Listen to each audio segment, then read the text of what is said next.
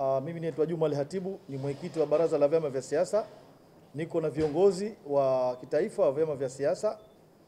Kama mwenyekiti wa Baraza la Vyama Vya Siasa, nimeona kuna umuhimu wa kuwaita baadhi ya viongozi wakuu wa vyama vya siasa kuja kukutana hapa kutoa neno la shukurani kwa hotuba nzuri na tukio kubwa katika nchi yetu iliyotokezea jana hapa Ikulu Dar es Salaam ya Rais wa Jamhuri ya Muungano wa Tanzania Dr. Samia Suluhu Hassan kwa kukutana na viongozi wa vyama vya siasa. Kwa hiyo tumeona kwamba kuna haja tuitane japo wachache tu kwa haraka, halafu wakati utafika litaitishwa baraza zima la vyama vya siasa kuja kutoa kauli na kuja kufanyia kuipitia ile hotuba neno kwa neno katika kuunga mkono. Kwa hivyo tutaanza kuzungumza, ataanza Profesa Ibrahim Lipumba, atakuja Mheshimiwa Ahmad Rashid, nitakuja mimi, atakuja Mheshimiwa Joseph Salasini, atakuja ndugu yetu Mluya na Mary na Hamadi na Peter Magwira. Lengo kubwa hasa ni shukurani na pongezi kwa rais wetu wa Jamhuri ya Muungano wa Tanzania kwa tukio lilotokezea jana. Kwa hivyo Mheshimiwa Profesa Lipumba, karibu. Nashukuru sana mwenyekiti wetu wa Baraza la Vyama, na ninakushukuru kwa kuweza kunikaribisha na mimi niweze kushiriki katika kikao chako hiki. Kwa kweli tukio la jana la Rais Dr. Samia Suluhu Hassan kuwaita viongozi wa vyama vyote vyenye usajili, vyama 19, na sote tukahudhuria Ikulu, ni tukio la kihistoria. Nasema hivyo kwa sababu sisi shughuli za kisiasa tumezianza muda mrefu.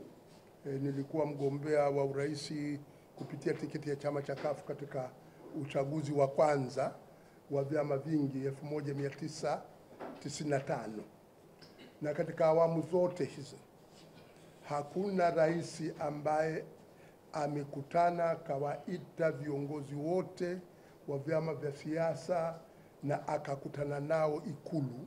Hilo lilikuwa ni tukio la kwanza tangu mfumo wa vyama vingi kuweza kuanza nchini. Kwa hiyo katika hili mimi na wenzangu naamini tunampongeza Rais Samia kwa kutembea kwenye kauli yake na falsafa yake ya maridhiano, kuvumiliana, kuleta mabadiliko na kuijenga nchi upya. Anasema kwamba ana R4. R4 hizo ni reconciliation, na reform, reconstruction na vile vile resilience. Kwa hiyo amekuwa ni mtu ambaye kwa tukio la jana ametembea kwenye maneno yake.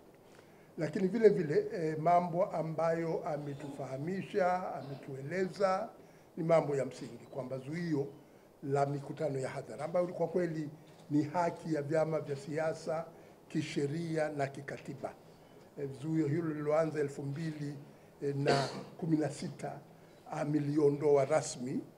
Kwa hiyo ni jambo jema, pamoja kwamba ni haki ya kisheria na ya kikatiba, lakini tunaona kabisa kwamba mtu akiwa madarakani anaweza akalizuia jambo na likazuiwa kweli.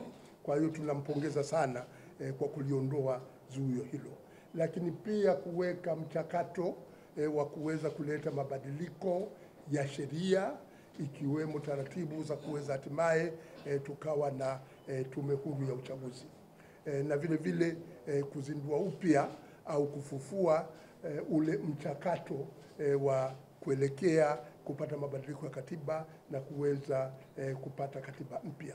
Haya ni maamuzi mazuri, ni maamuzi ya kupongezwa. Kinachohitajika hivi sasa ni kuweza kushughulikia mambo haya na kuyatekeleza kwa vitendo, kwa sababu muda ni mfupi. Tuna uchaguzi wa serikali za mitaa 2024 na uchaguzi mkuu 2025. Kwa hiyo tunahitaji taratibu za kuleta mabadiliko, za kuleta hizo reforms, kuleta mabadiliko ya sheria uweze kwenda kwa haraka, ili tuweze kukidhi yale ambayo Rais Samia aliyaeleza jana katika kikao. Kwa hiyo mimi binafsi na chama changu na kwa kweli kwa Watanzania kwa ujumla tunapaswa kumpongeza rais na kumpa moyo, kwa sababu wahafidhina wapo ndani ya nchi ambao wanaweza kuweka vikwazo. Kwa hiyo tunapompa moyo kwamba mambo mema anayoyatenda yanaungwa mkono na Watanzania wote kwa ujumla, basi na yeye anapata nguvu kuweza kuyakamilisha. Kwa hiyo tunamshukuru na kumpongeza kwa kikao hicho cha jana cha kuwakaribisha viongozi wa vyama vya siasa. Asante. Mheshimiwa Mwenyekiti Ahmed Rashid. Asante sana. Asante Mheshimiwa Mwenyekiti. Niungane na mwenzangu Profesa Lipumba kwa kwanza kukushukuru kwa kutualika na kuitisha kikao hichi muhimu sana. Tukumbali.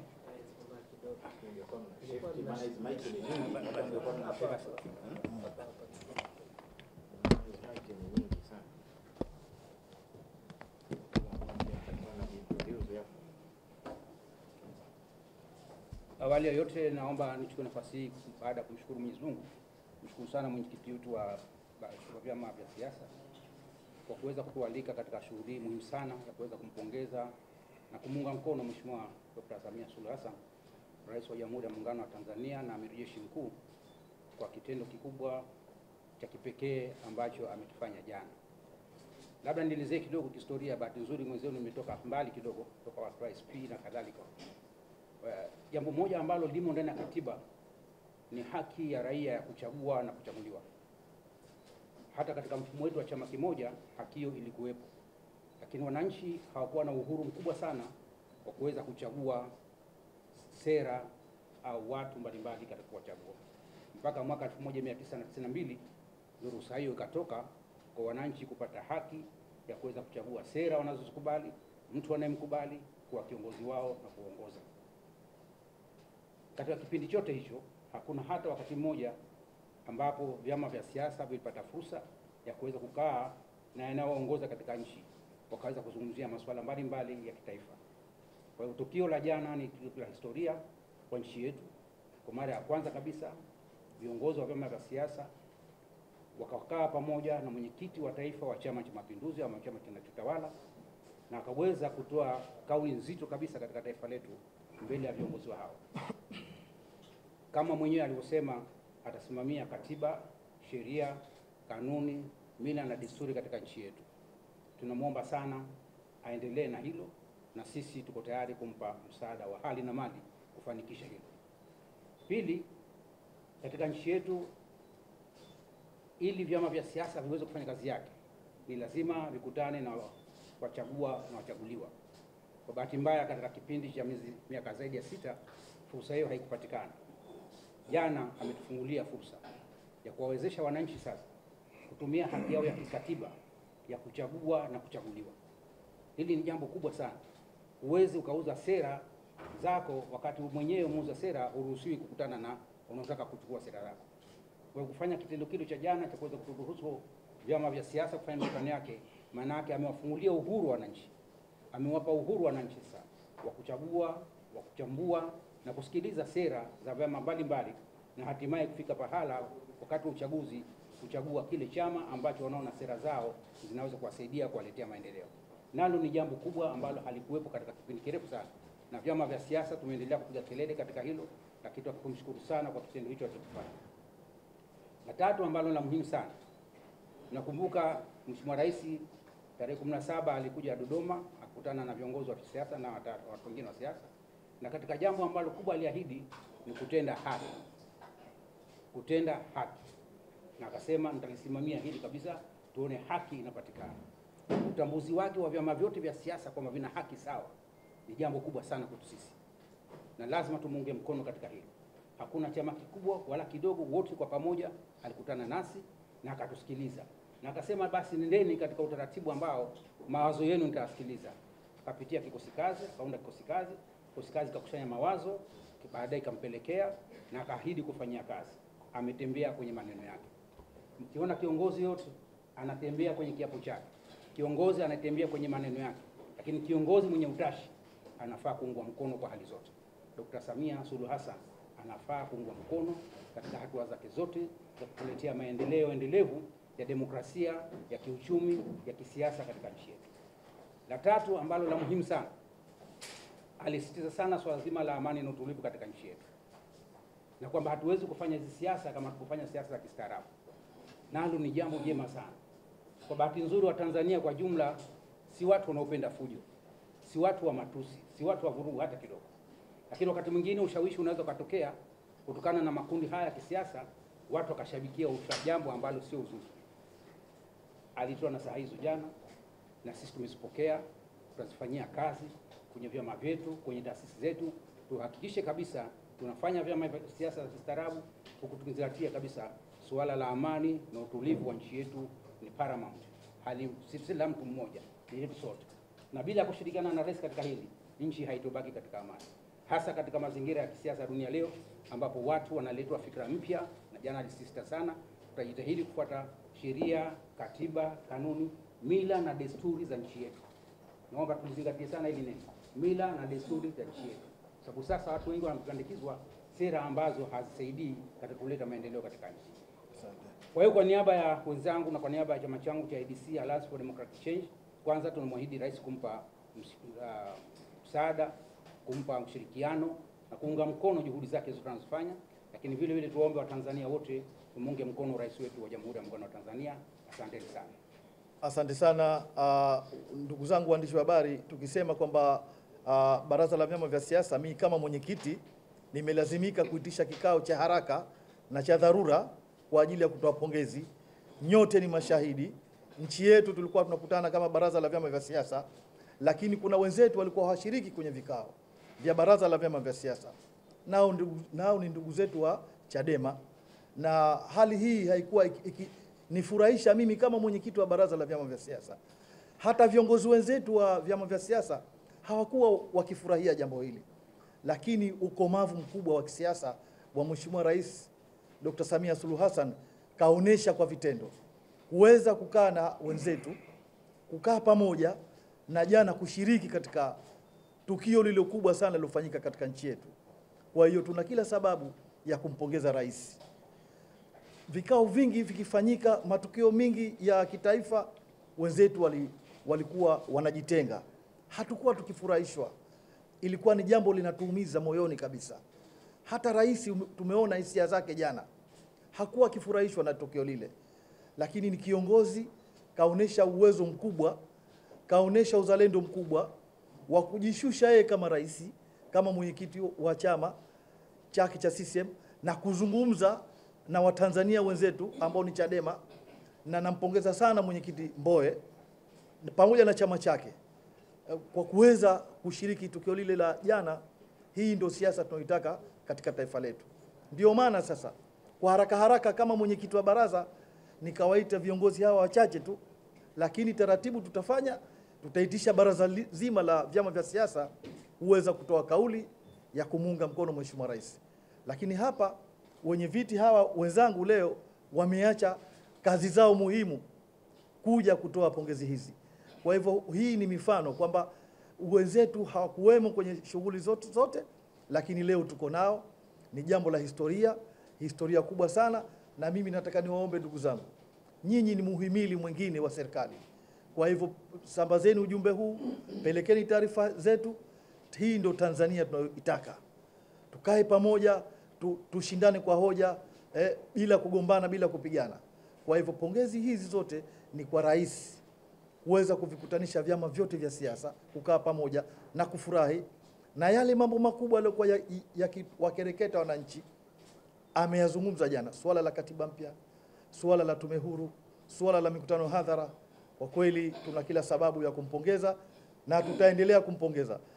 Mimi kwa niaba ya chama changu cha ADA TADEA kama mwenyekiti taifa, na muahidi Mheshimiwa Rais kwamba chama chetu kitampa ushirikiano wa kutosha, lakini pia na muahidi Baraza la Vyama Vya Siasa. Nimekaa na viongozi wenzangu hawa, wote wamefurahi. Kwa hiyo Baraza la Vyama Vya Siasa litampa ushirikiano wa kutosha Mheshimiwa Rais. Alisema mwenyekiti hapa Profesa Lipumba kwamba wako baadhi ya watu tukio lile la jana hawakufurahi.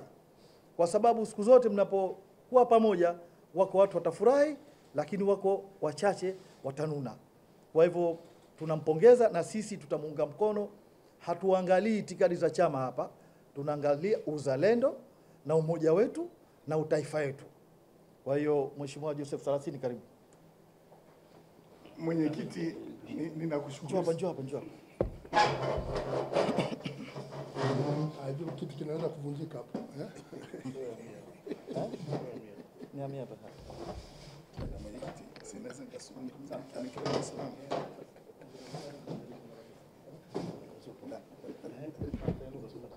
Naomba nisimame.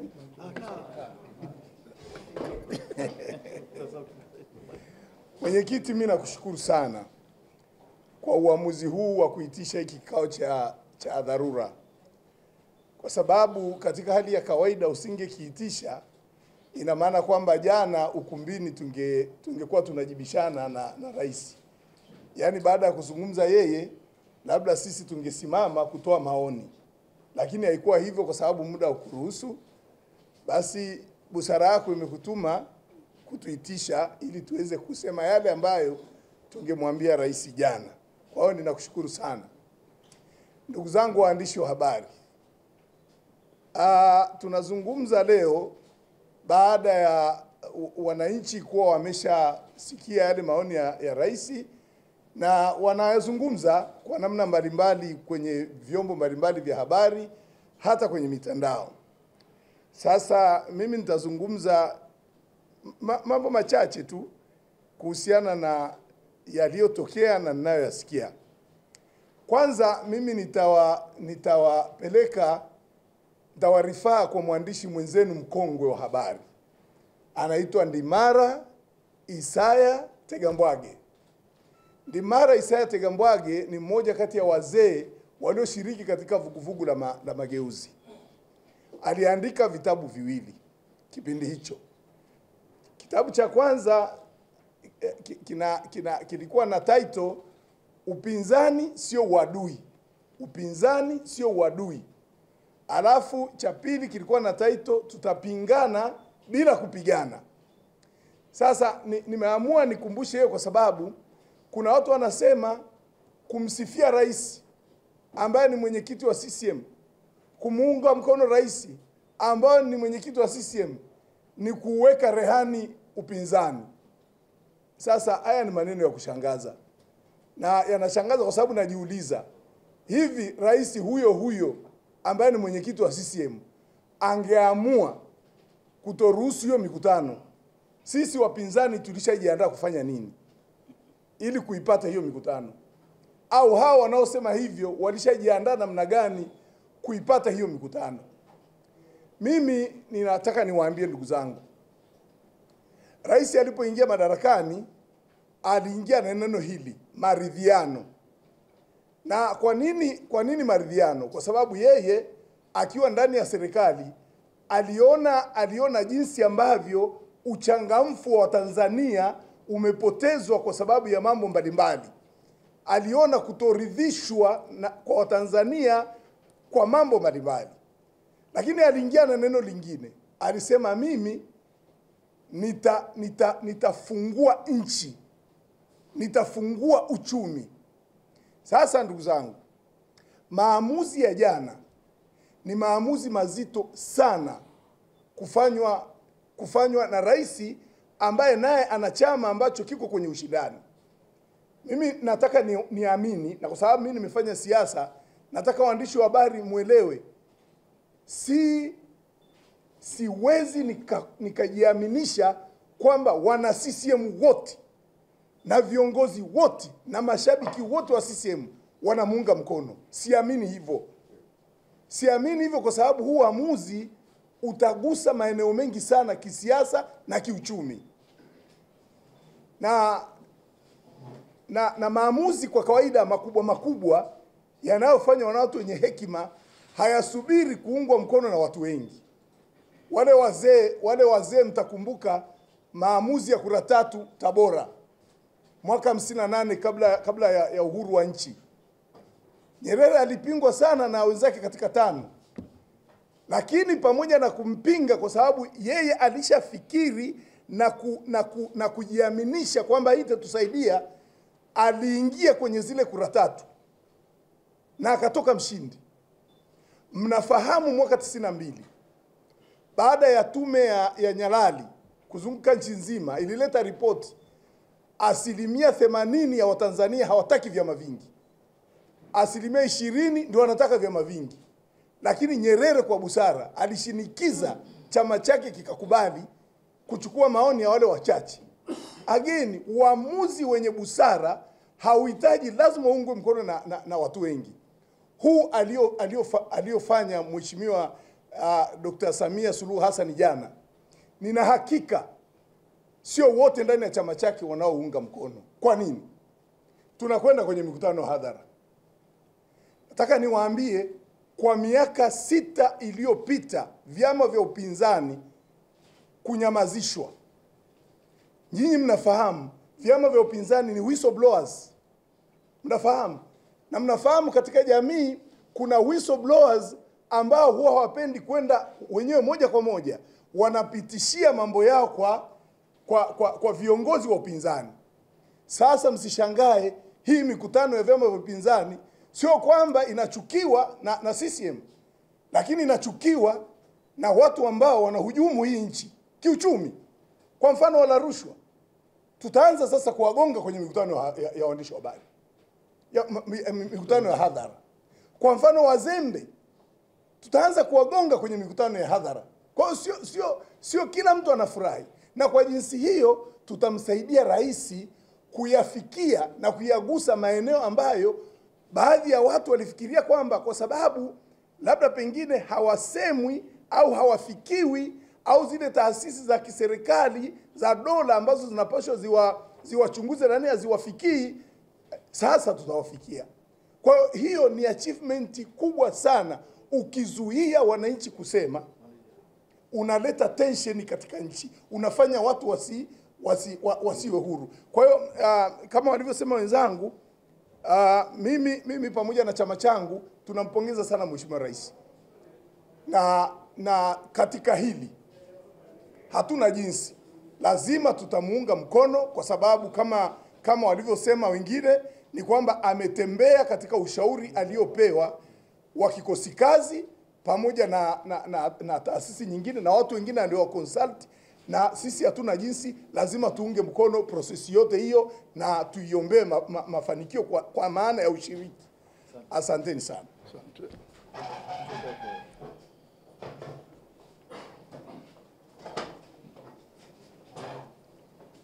Mheshimiwa Mlio, karibu.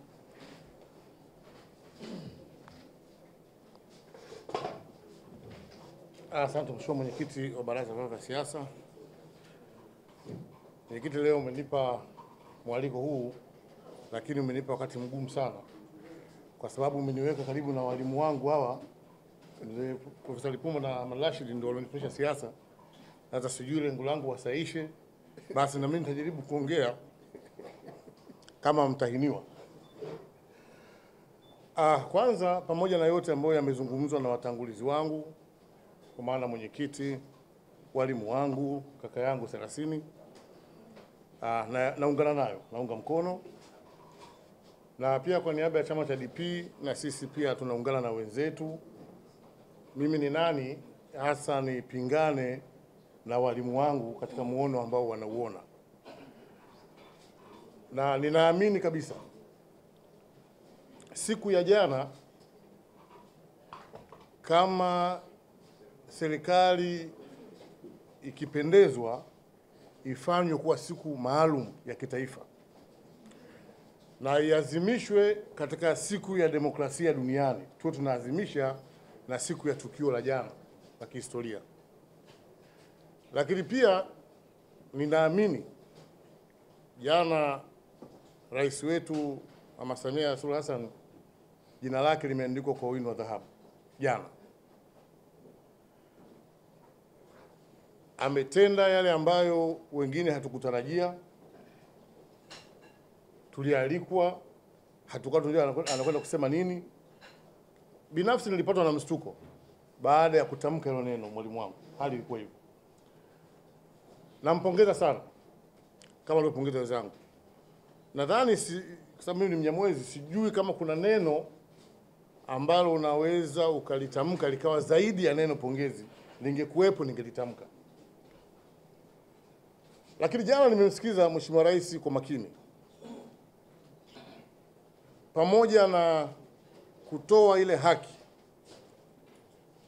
lakini pia alitukumbusha wajibu. Maana yake ni nini? Hakuna haki bila wajibu. Wajibu ni kufuata taratibu zinazosimamia hiyo haki. Alituambia jana pale, sheria zipo, na akatoa mfano, mwenye kuomba kibali aombe kwa IGP pale. Sasa sisi kama wanasiasa,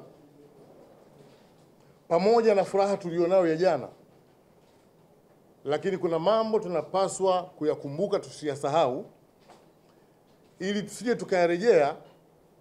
Bila shaka siombi Mungu yasiturejeshe kwenye hali tuliokuwa nayo. Walimu wangu wamesema hapo, mwenyekiti akasema siasa za kistaarabu. Siasa za kistaarabu ili uzifanye, manake lazima ufuate katiba, kanuni na sheria zinazotuongoza katika kuiendesha siasa. Maana yangu ni kwamba nawaomba wanasiasa wenzangu ambao mwenyekiti ametaka tuwawakilishe leo, twende tukafanye siasa za kistaarabu kwa mujibu wa sheria namba 5 ya Vyama vya Siasa. Twende tukashindanishe sera kwa maana ya kuungwa mkono. Tusiende kuwa sehemu ya kutumia vibaya uhuru huu au haki hii tuliyopata, tukaenda kusababisha madhara ambayo wananchi walikusha yasahau. Tukashindane kistaarabu, tukaikosoe serikali, lakini pia tusisahau kuishauri serikali. Maana yangu ni nini? Tukikosoa serikali na tukiishauri na serikali ikawa sikivu, ikafuata ule ushauri, wanufaika wakubwa watakuwa ni wananchi. Hivyo basi, niwahusia wanasiasa wenzangu, twende sasa tukatumie fursa hii ambayo tumepewa. Na Mheshimiwa Samia amesema hayo ambayo hataepuka kusema kwa wale ambao hawakufurahishwa na fursa hii, wavumilie. Kwa sababu lengo tunapokwenda kumsema fulani fisadi, fulani mzembe kazini, hatuendi kumsakama yeye. Tunakwenda kumsaidia mwananchi ili yeye afanye vizuri na wananchi waweze kupata manufaa. Mheshimiwa Mwenyekiti, zaidi ya pongezi sina cha kuongeza. Asante.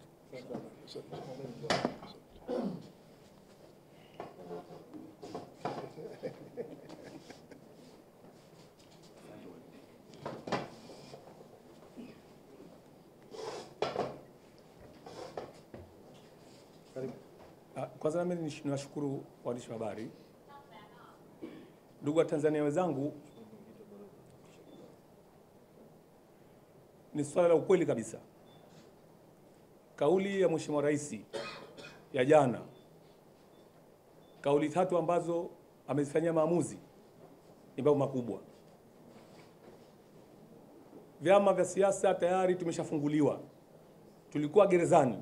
Tulikuwa hatuna kauli ya kisiasa. Tulikuwa tunakonda kwa sababu tulikuwa hatupati vyakula vyetu. Vyakula vya wanasiasa ni mkutano wa hadhara.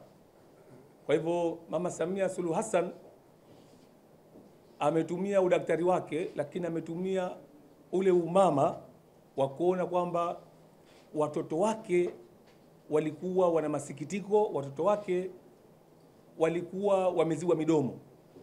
Kwa hivyo kauli yake ya jana ya kuruhusu mikutano ya hadhara, hii sasa tumepata faraja.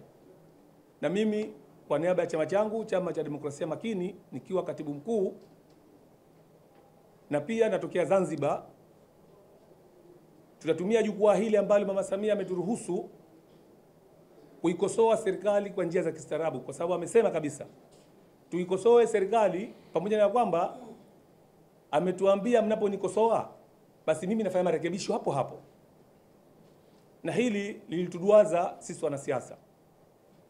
Kwa hivyo katika masuala haya ya kisiasa sasa hivi tumepata muda ambao tutautumia ili kwenda na sisi kujitangaza kwa wananchi.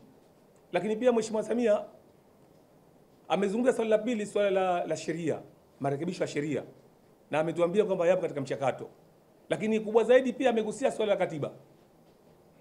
Kwa hivyo Watanzania, wanasiasa, taasisi za kiraia, NGOs, sasa hivi tumekuwa na furaha ambayo hata kama ukiamua kuandika kitabu cha kumzungumzia Mama Samia mwaka mpya 2023 na kufunguliwa wanasiasa ili wafanye siasa, ni swala la busara sana. Kwa hivyo na mimi nampongeza Dr. Samia Suluhu Hassan, Rais wa Jamhuri ya Muungano wa Tanzania na mwenyekiti wa Chama cha Mapinduzi CCM. Lakini vile vile nichukue nafasi hii pia kumpongeza mwenyekiti wa baraza. Tayari mimi nilikuwa nishavuka maji, niko Zanzibar, lakini nikaambiwa njoo haraka tuungane ili tuje kumshukuru na kumpongeza Mheshimiwa Rais. Kwa hivyo kwa niaba ya Chama cha Demokrasia Makini nasema kwamba sisi kwa upande kule wa Zanzibar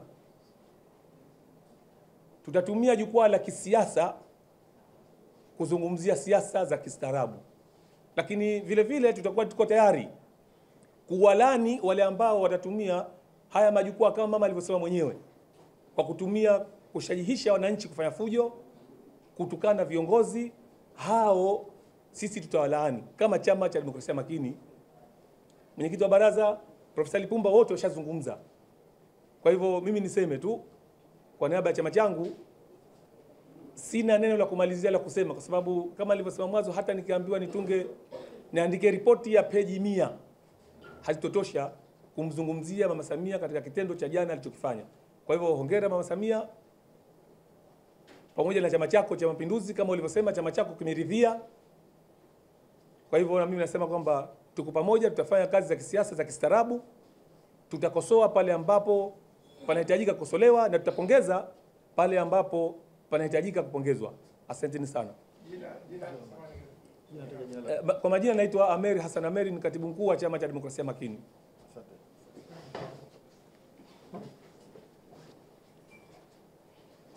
Karibu, mtambulishe jina lako. Asante. Nianze kwa kumshukuru Mwenyezi Mungu mwingi wa rehema, lakini namshukuru sana mwenyekiti wa baraza la vyama vya siasa Mheshimiwa Juma Al-Khatibu. Mheshimiwa Juma Al-Khatibu ametumia fursa hii ya uharaka ya kutuita angalau baadhi ya viongozi wa vyama vya siasa kuja kuzungumza neno kutokana na hotuba ya jana ya Mheshimiwa Rais. Mimi Ahmad Mohamed Ibrahim, katibu mkuu wa chama cha UPDP, niungane na wenzangu katika kumshukuru Mwenyezi Mungu, lakini kumpongeza sana Mheshimiwa Rais kwa tamko lile pale la jana. Mheshimiwa Rais alitoa tamko ambalo halijapata kutokea katika nchi yetu. Ameifungua nchi kama alivyosema. Lakini sisi sasa kama vyama vya siasa tuna wajibu wa kwenda kufanya siasa za kistaarabu. Hivyo basi ni waase wenzangu wale walioko hapa na ambao hawapo hapa, tukahakikishe kwamba tunatoa ushirikiano kwa serikali zetu zote mbili. Tunakwenda kuwakosoa kwa hoja zenye mashiko, tuende tukawashauri kwa hoja zenye msingi, lakini twende tukawape maelekezo na yale matakwa yetu ambayo tunahitaji yafuatwe na serikali zetu zote mbili kwa ustaarabu na njia ambazo kuwa zinafaa. Ndugu waandishi wa habari na ndugu wananchi, kakaangu hapa na ndugu zangu wengine wamezungumza mengi yanayohusiana na hayo. Sitaki niharibu kile ambacho kwa kimeongelewa. Naona mimi niishie hapa, nipe nafasi ndugu yangu ili tumalize ajenda hii. Asante sana. Sema jina nani vile sawa? Ahmad Mohamed Ibrahim, katibu mkuu UP. Mjukuu wangu.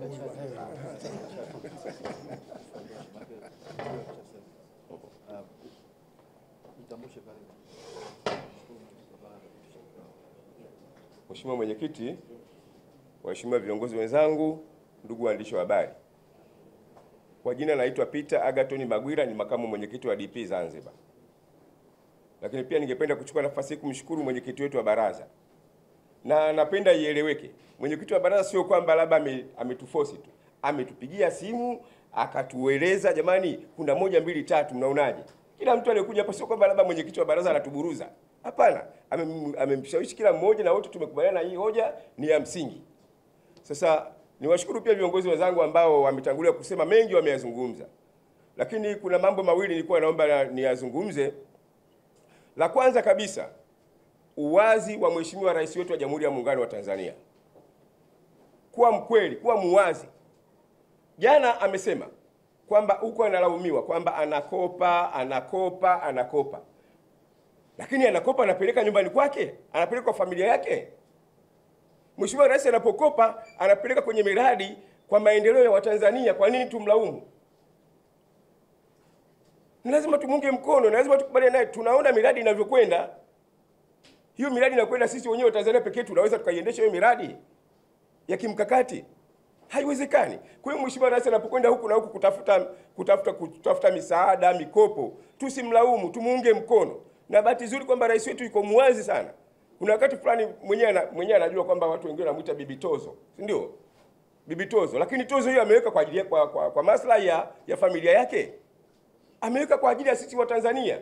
Na kama rais wetu lazima awe tumuunge mkono wananchi wote na viongozi wote, na hususan wale viongozi wanaomsaidia kwa karibu sana.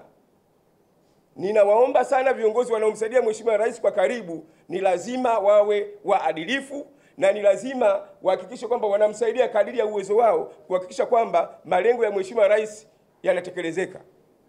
Ninaamini kwamba mpaka sasa kuna ushirikiano mzuri, na naamini kabisa kwa 100% kati ya Mheshimiwa Rais wa Jamhuri ya Muungano wa Tanzania na Rais wa Serikali ya Mapinduzi ya Zanzibar. Ninaamini kuna ushirikiano mkubwa na viongozi wengine wa juu, lakini najua kuna changamoto huko kwa viongozi wetu huko wa chini. Kwa hiyo mimi nitoe rai kwamba kila mmoja asimame kwenye nafasi yake kumsaidia Mheshimiwa Rais kutekeleza yale ambayo anakusudia kuyatekeleza kwa maslahi ya nchi yetu. Tumunge mkono, tuache ili kumlaumu, tuache kumkatisha tamaa. Lazima tuendelee kumtia moyo, tuzidi kumwombea Mungu ili kwamba aendelee kuwa na ushujaa huo wa kufanya mambo makubwa yale ambayo anafikiria kwa maslahi ya taifa letu. Kwa hiyo ni vizuri sana, mimi niwaombe hata wananchi wa chini huko na viongozi wote, ni wajibu wetu kuwaelimisha wananchi wetu wa chini. Wanachama wetu pia tuwafahamishe. Mheshimiwa Rais toka mwanzo ameingia madarakani amekuwa muwazi, anataka nini, na yote ameyafanya vizuri, na mpaka sasa Mheshimiwa Rais anakwenda vizuri.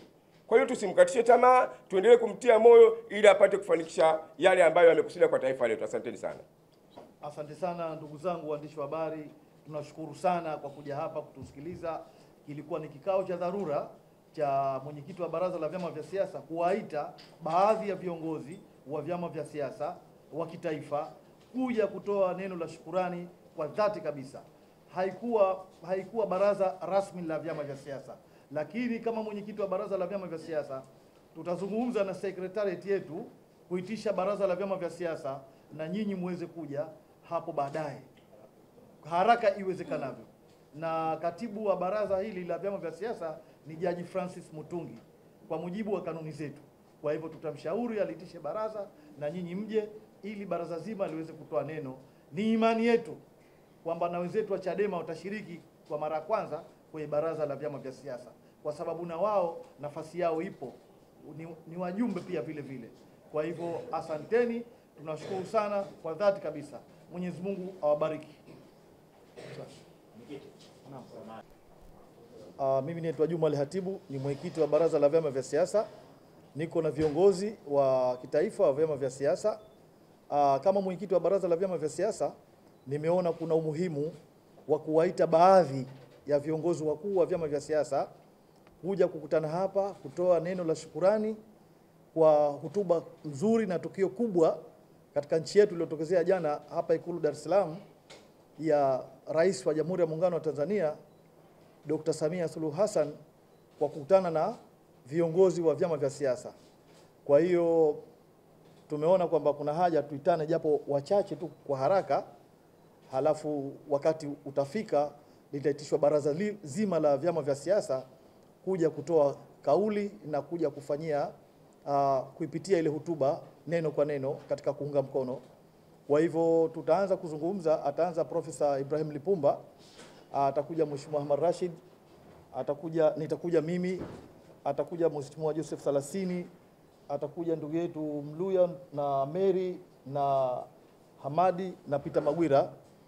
Lengo kubwa hasa ni shukurani na pongezi wa rais wetu wa Jamhuri ya Muungano wa Tanzania kwa tukio lilotukezea jana. Kwa hivyo Mheshimiwa Profesa Lipumba, karibu. Nashukuru sana mwenyekiti wetu wa Baraza la Vyama, na ninakushukuru kwa kuweza kunikaribisha na mimi niweze kushiriki katika kikao chako hiki. Kwa kweli tukio la jana la Rais Dr. Samia Suluhu Hassan kuwaita viongozi wa vyama vyote vyenye usajili, vyama 19, na sote tukahudhuria Ikulu, ni tukio la kihistoria. Nasema hivyo kwa sababu sisi shughuli hizi za kisiasa tumezianza muda mrefu. Nilikuwa mgombea wa urais kupitia tiketi ya chama cha CUF katika uchaguzi wa kwanza wa vyama vingi 1995, na katika awamu zote hizo hakuna rais ambaye amekutana kawaita viongozi wote wa vyama vya siasa na akakutana nao Ikulu. Hilo lilikuwa ni tukio la kwanza tangu mfumo wa vyama vingi kuweza kuanza nchini. Kwa hiyo katika hili mimi na wenzangu naamini tunampongeza Rais Samia kwa kutembea kwenye kauli yake na falsafa yake ya maridhiano, kuvumiliana, kuleta mabadiliko na kuijenga nchi upya. Anasema kwamba ana R4. R4 hizo ni ya reconciliation, na reform, reconstruction na vile vile resilience. Kwa hiyo amekuwa ni mtu ambaye kwa tukio la jana ametembea kwenye maneno yake, lakini vile vile mambo ambayo ametufahamisha, ametueleza ni mambo ya msingi, kwamba zuio la mikutano ya hadhara ambayo kwa kweli ni haki ya vyama vya siasa kisheria na kikatiba. Zuio hilo liloanza 2016 ameliondoa rasmi. Kwa hiyo ni jambo jema, pamoja kwamba ni haki ya kisheria na ya kikatiba, lakini tunaona kabisa kwamba mtu akiwa madarakani anaweza akalizuia jambo na likazuiwa kweli. Kwa hiyo tunampongeza sana kwa kuliondoa zuio hilo, lakini pia kuweka mchakato wa kuweza kuleta mabadiliko ya sheria, ikiwemo taratibu za kuweza hatimaye tukawa na tume huru ya uchaguzi, na vile vile kuzindua upya au kufufua ule mchakato wa kuelekea kupata mabadiliko ya katiba na kuweza kupata katiba mpya. Haya ni maamuzi mazuri, ni maamuzi ya kupongezwa. Kinachohitajika hivi sasa ni kuweza kushughulikia mambo haya na kuyatekeleza kwa vitendo, kwa sababu muda ni mfupi. Tuna uchaguzi wa serikali za mitaa 2024 na uchaguzi mkuu 2025. Kwa hiyo tunahitaji taratibu za kuleta mabadiliko, za kuleta hizo reforms, kuleta mabadiliko ya sheria uweze kwenda kwa haraka, ili tuweze kukidhi yale ambayo Rais Samia aliyaeleza jana katika kikao. Kwa hiyo mimi binafsi na chama changu na kwa kweli kwa Watanzania kwa ujumla tunapaswa kumpongeza rais na kumpa moyo, kwa sababu wahafidhina wapo ndani ya nchi ambao wanaweza kuweka vikwazo. Kwa hiyo tunapompa moyo kwamba mambo mema anayoyatenda yanaungwa mkono na Watanzania wote kwa ujumla, basi na yeye anapata nguvu kuweza kuyakamilisha. Kwa hiyo tunamshukuru na kumpongeza kwa kikao hicho cha jana cha kuwakaribisha viongozi wa vyama vya siasa. Asante. Mheshimiwa Mwenyekiti Ahmed Rashid. Asante sana. Asante Mheshimiwa Mwenyekiti. Niungane na mwenzangu Profesa Lipumba kwa kuanza kukushukuru kuweza kutualika na kuitisha kikao hichi muhimu sana. Tukumbane.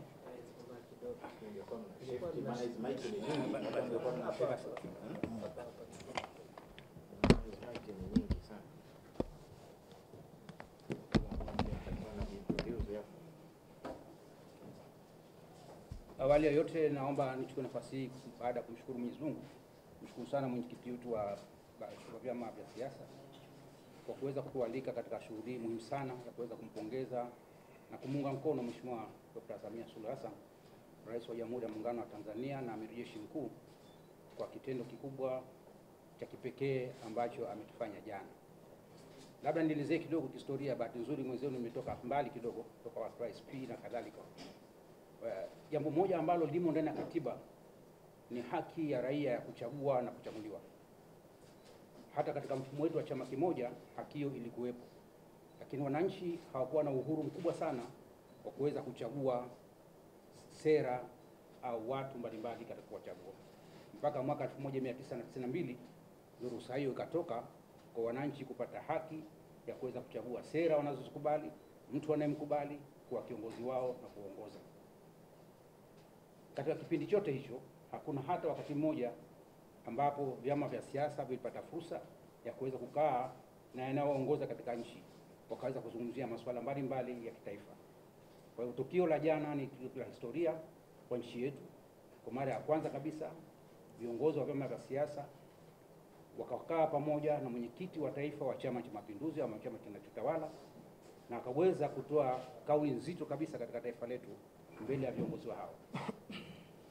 Kama mwenyewe alivyosema, atasimamia katiba, sheria, kanuni, mila na desturi katika nchi yetu. Tunamwomba sana aendelee na hilo, na sisi tuko tayari kumpa msaada wa hali na mali kufanikisha hilo. Pili, katika nchi yetu ili vyama vya siasa viweze kufanya kazi yake ni lazima vikutane na wachagua na wachaguliwa. Kwa bahati mbaya katika kipindi cha miaka zaidi ya 6 fursa hiyo haikupatikana.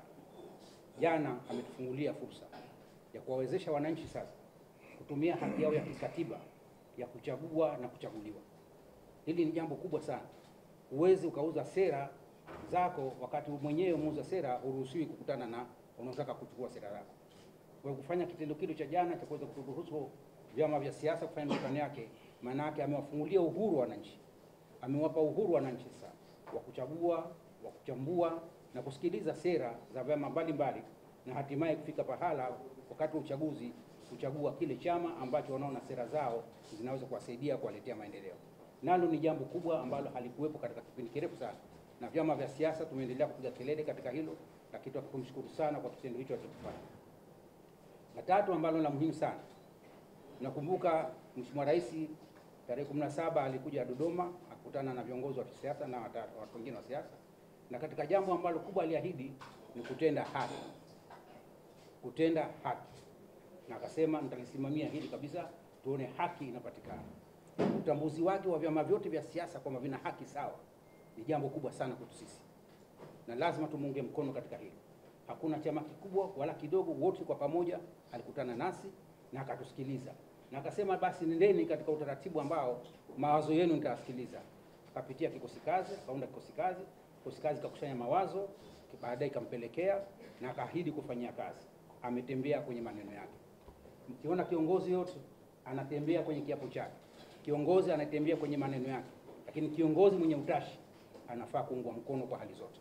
Dr. Samia Suluhu Hassan anafaa kuungwa mkono katika hatua zake zote za kutuletea maendeleo endelevu ya demokrasia, ya kiuchumi, ya kisiasa katika nchi yetu. La tatu ambalo la muhimu sana, alisisitiza sana swala zima la amani na utulivu katika nchi yetu, na kwamba hatuwezi kufanya hizi siasa kama tukufanya siasa za kistaarabu. Nalo ni jambo jema sana. Kwa bahati nzuri wa Tanzania kwa jumla si watu wanaopenda fujo, si watu wa matusi, si watu wa vurugu hata kidogo. Lakini wakati mwingine ushawishi unaweza kutokea kutokana na makundi haya ya kisiasa, watu wakashabikia jambo ambalo sio uzuri.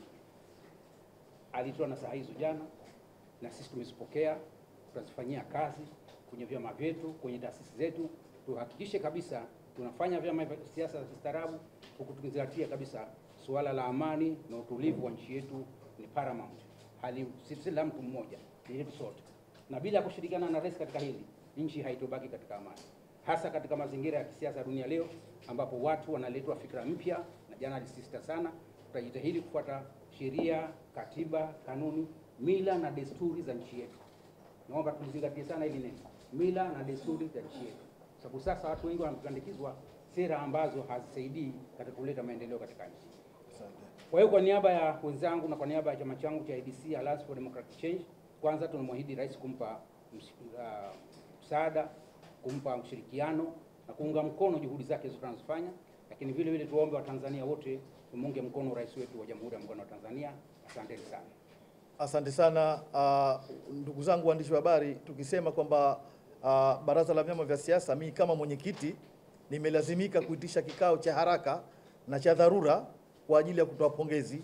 Nyote ni mashahidi, nchi yetu tulikuwa tunakutana kama baraza la vyama vya siasa, lakini kuna wenzetu walikuwa hawashiriki kwenye vikao vya baraza la vyama vya siasa, nao ni ndugu zetu wa Chadema, na hali hii haikuwa nifurahisha mimi kama mwenyekiti wa baraza la vyama vya siasa. Hata viongozi wenzetu wa vyama vya siasa hawakuwa wakifurahia jambo hili, lakini ukomavu mkubwa wa kisiasa wa Mheshimiwa Rais Dr. Samia Suluhu Hassan kaonesha kwa vitendo kuweza kukaa na wenzetu, kukaa pamoja na jana kushiriki katika tukio lile kubwa sana lilofanyika katika nchi yetu. Kwa hiyo tuna kila sababu ya kumpongeza rais. Vikao vingi vikifanyika, matukio mingi ya kitaifa, wenzetu walikuwa wanajitenga. Hatukuwa tukifurahishwa. Ilikuwa ni jambo linatuumiza moyoni kabisa. Hata rais tumeona hisia zake jana. Hakuwa kifurahishwa na tukio lile. Lakini ni kiongozi, kaonesha uwezo mkubwa, kaonesha uzalendo mkubwa wa kujishusha yeye kama rais, kama mwenyekiti wa chama chake cha CCM, na kuzungumza na Watanzania wenzetu ambao ni Chadema, na nampongeza sana mwenyekiti Mbowe pamoja na chama chake kwa kuweza kushiriki tukio lile la jana. Hii ndio siasa tunayoitaka katika taifa letu. Ndio maana sasa kwa haraka haraka kama mwenyekiti wa baraza nikawaita viongozi hawa wachache tu, lakini taratibu tutaitisha baraza zima la vyama vya siasa uweza kutoa kauli ya kumuunga mkono Mheshimiwa Rais. Lakini hapa wenye viti hawa wenzangu leo wameacha kazi zao muhimu kuja kutoa pongezi hizi. Kwa hivyo hii ni mifano kwamba wenzetu hawakuwemo kwenye shughuli zote, lakini leo tuko nao. Ni jambo la historia kubwa sana, na mimi nataka niwaombe ndugu zangu, nyinyi ni muhimili mwingine wa serikali. Kwa hivyo sambazeni ujumbe huu, pelekeni taarifa zetu. Hii ndio Tanzania tunayoitaka. Tukae pamoja, tushindane kwa hoja, bila kugombana, bila kupigana. Kwa hivyo pongezi hizi zote ni kwa rais kuweza kuvikutanisha vyama vyote vya siasa, kukaa pamoja na kufurahi na yale mambo makubwa yaliokuwa wakereketa wananchi. Ameyazungumza jana, swala la katiba mpya, swala la tume huru, swala la mikutano hadhara. Kwa kweli tuna kila sababu ya kumpongeza na tutaendelea kumpongeza. Mimi kwa niaba ya chama changu cha ADA TADEA kama mwenyekiti taifa, na mwahidi Mheshimiwa Rais kwamba chama chetu kitampa ushirikiano wa kutosha, lakini pia na mwahidi baraza la vyama vya siasa. Nimekaa na viongozi wenzangu hawa, wote wamefurahi. Kwa hiyo baraza la vyama vya siasa litampa ushirikiano wa kutosha Mheshimiwa Rais. Alisema mwenyekiti hapa Profesa Lipumba kwamba wako baadhi ya watu tukio lile la jana hawakufurahi. Kwa sababu siku zote mnapokuwa pamoja wako watu watafurahi, lakini wako wachache watanuna. Kwa hivyo tunampongeza na sisi tutamuunga mkono. Hatuangalii itikadi za chama hapa, tunaangalia uzalendo na umoja wetu na utaifa wetu. Kwa hiyo Mheshimiwa Joseph Sarasini, karibu. Mwenyekiti, ninakushukuru. Njoo hapa. Ajua kitu kinaweza kuvunjika hapo. Niambie hapa. Mwenyekiti, sinaweza nikazungumza nikiwa Salaam.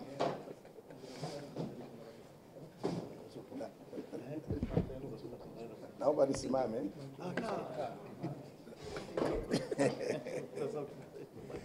Mwenyekiti, mimi nakushukuru sana kwa uamuzi huu wa kuitisha hiki kikao cha dharura, kwa sababu katika hali ya kawaida usingekiitisha, ina maana kwamba jana ukumbini tungekuwa tunajibishana na rais.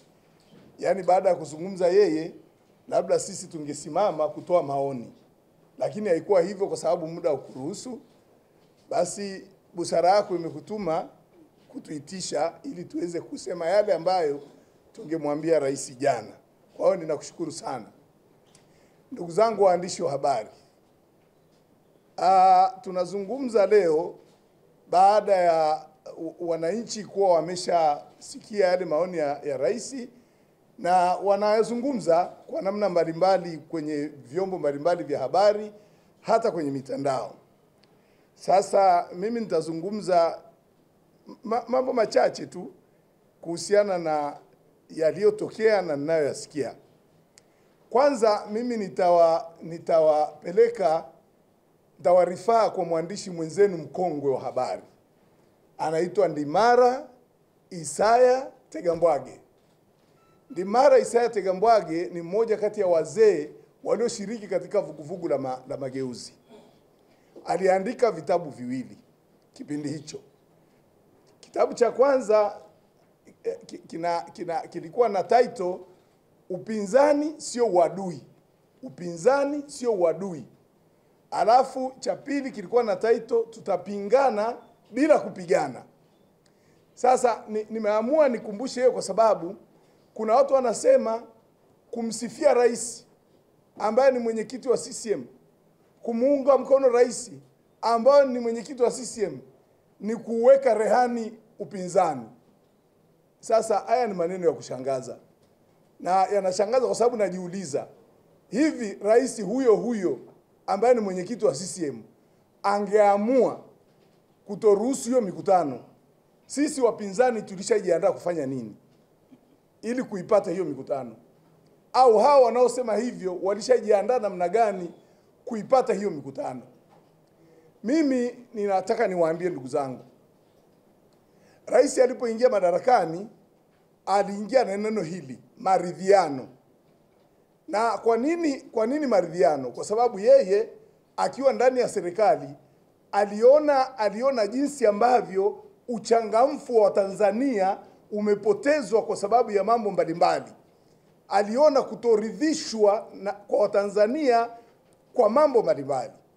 Lakini aliingia na neno lingine. Alisema mimi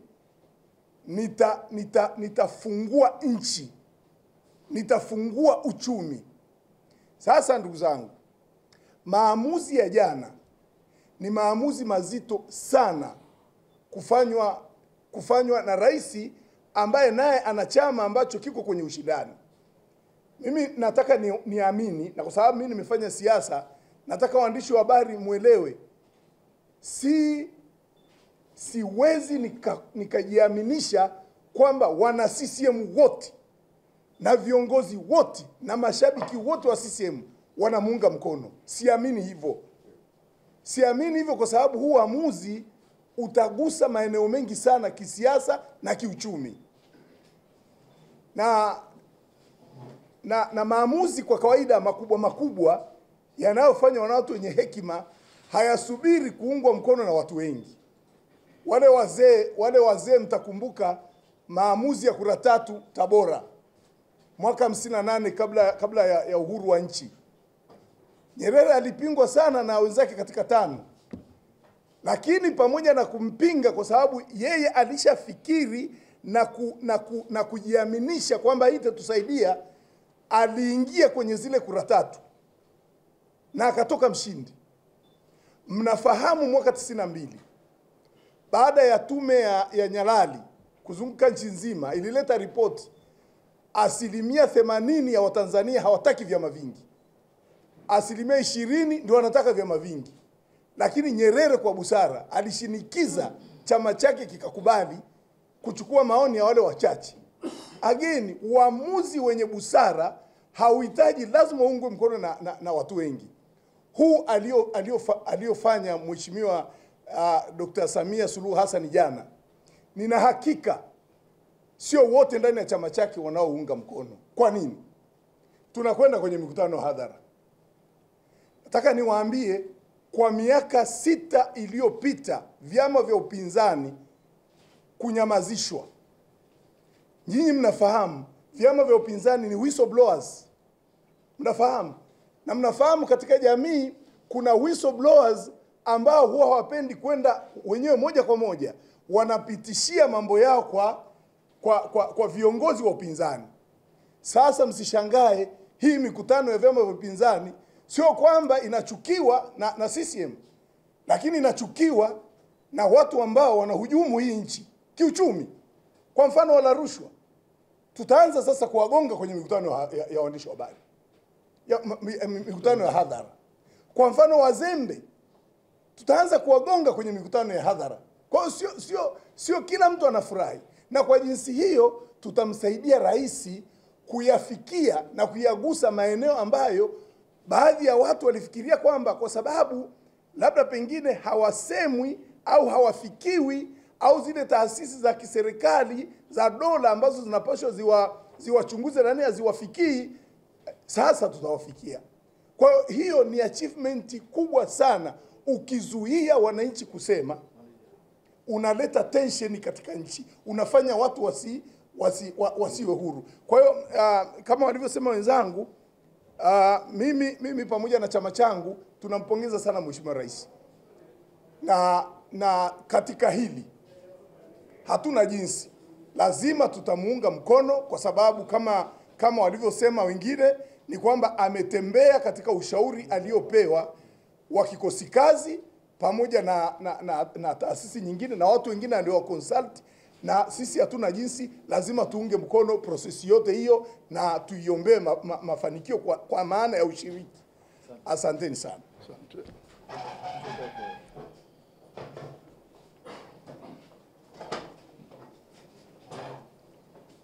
Mheshimiwa Mliwa, karibu.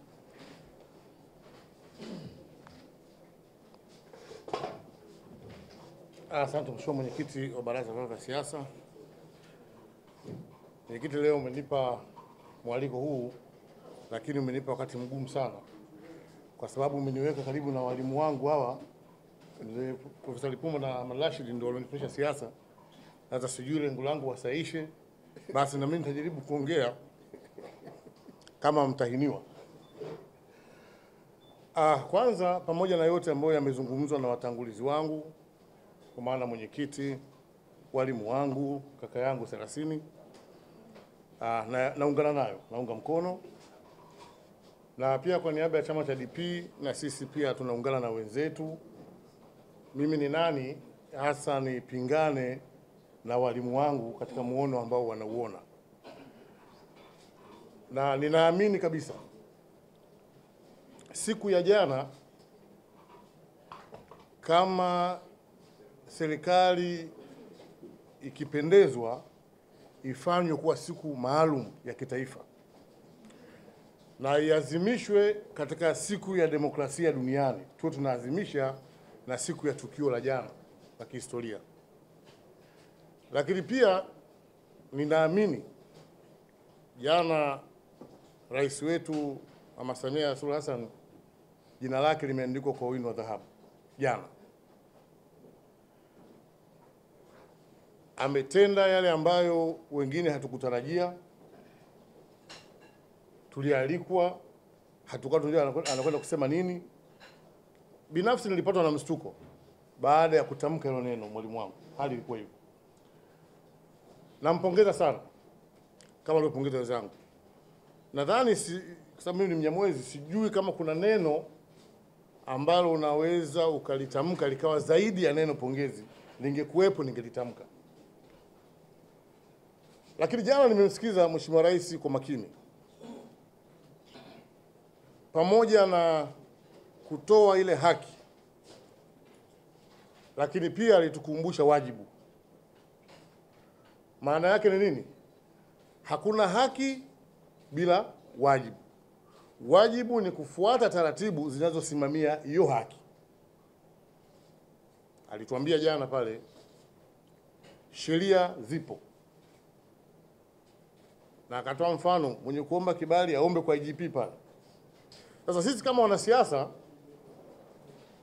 pamoja na furaha tulionayo ya jana, lakini kuna mambo tunapaswa kuyakumbuka, tusiyasahau, ili tusije tukayarejea. Bila shaka siombi Mungu yasiturejeshe kwenye hali tuliokuwa nayo. Walimu wangu wamesema hapo, mwenyekiti akasema siasa za kistaarabu. Siasa za kistaarabu ili uzifanye, manake lazima ufuate katiba, kanuni na sheria zinazotuongoza katika kuiendesha siasa. Maana yangu ni kwamba nawaomba wanasiasa wenzangu ambao mwenyekiti ametaka tuwawakilishe leo, twende tukafanye siasa za kistaarabu kwa mujibu wa sheria namba 5 ya vyama vya siasa. Twende tukashindanishe sera kwa maana ya kuungwa mkono. Tusiende kuwa sehemu ya kutumia vibaya uhuru huu au haki hii tuliyopata, tukaenda kusababisha madhara ambayo wananchi walikusha yasahau. Tukashindane kistaarabu, tukaikosoe serikali, lakini pia tusisahau kuishauri serikali. Maana yangu ni nini? Tukikosoa serikali na tukiishauri na serikali ikawa sikivu, ikafuata ule ushauri, wanufaika wakubwa watakuwa ni wananchi. Hivyo basi, niwahusia wanasiasa wenzangu, twende sasa tukatumie fursa hii ambayo tumepewa. Na Mheshimiwa Sassina amesema hayo ambayo hataepuka kusema kwa wale ambao hawakufurahishwa na fursa hii, wavumilie. Kwa sababu lengo tunapokwenda kumsema fulani fisadi, fulani mzembe kazini, hatuendi kumsakama yeye. Tunakwenda kumsaidia mwananchi ili yeye afanye vizuri na wananchi waweze kupata manufaa. Mheshimiwa Mwenyekiti, zaidi ya pongezi sina cha kuongeza. Asante.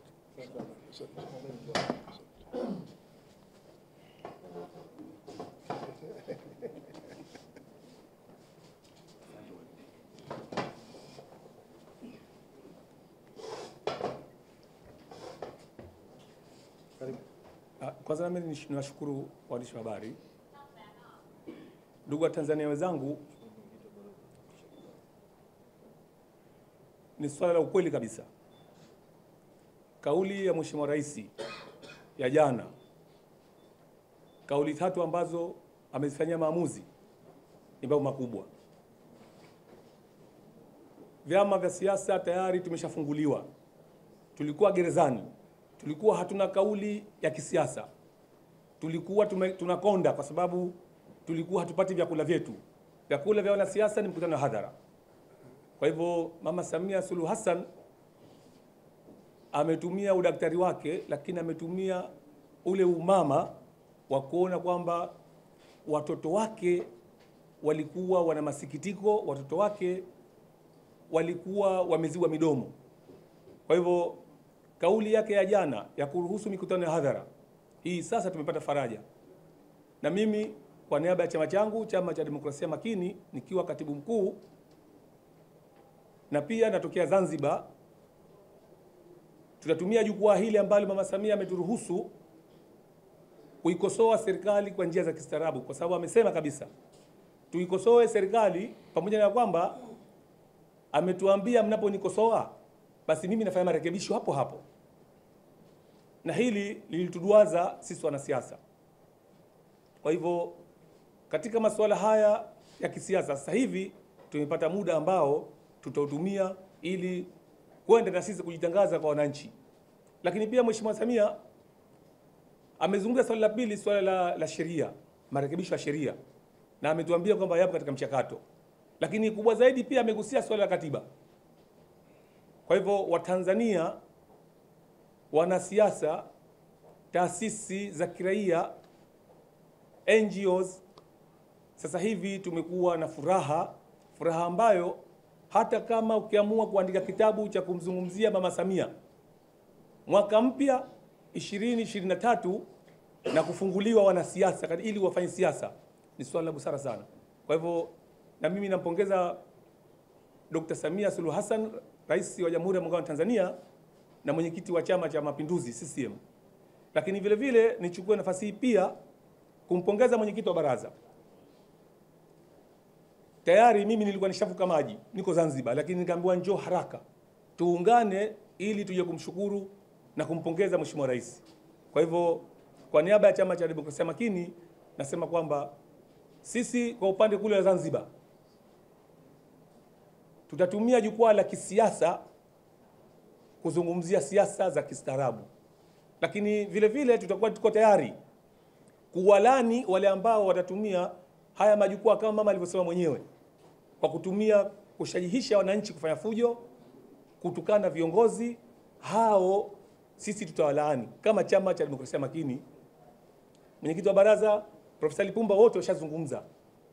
Kwa hivyo mimi niseme tu kwa niaba ya chama changu, sina neno la kumalizia la kusema, kwa sababu kama nilivyosema mwanzo, hata nikiambiwa niandike ripoti ya peji 100 hazitotosha kumzungumzia Mama Samia katika kitendo cha jana alichokifanya. Kwa hivyo hongera Mama Samia pamoja na chama chako cha Mapinduzi. Kama ulivyosema, chama chako kimeridhia. Kwa hivyo na mimi nasema kwamba tuko pamoja, tutafanya kazi za kisiasa za kistaarabu, tutakosoa pale ambapo panahitajika kukosolewa na tutapongeza pale ambapo panahitajika kupongezwa. Asanteni sana.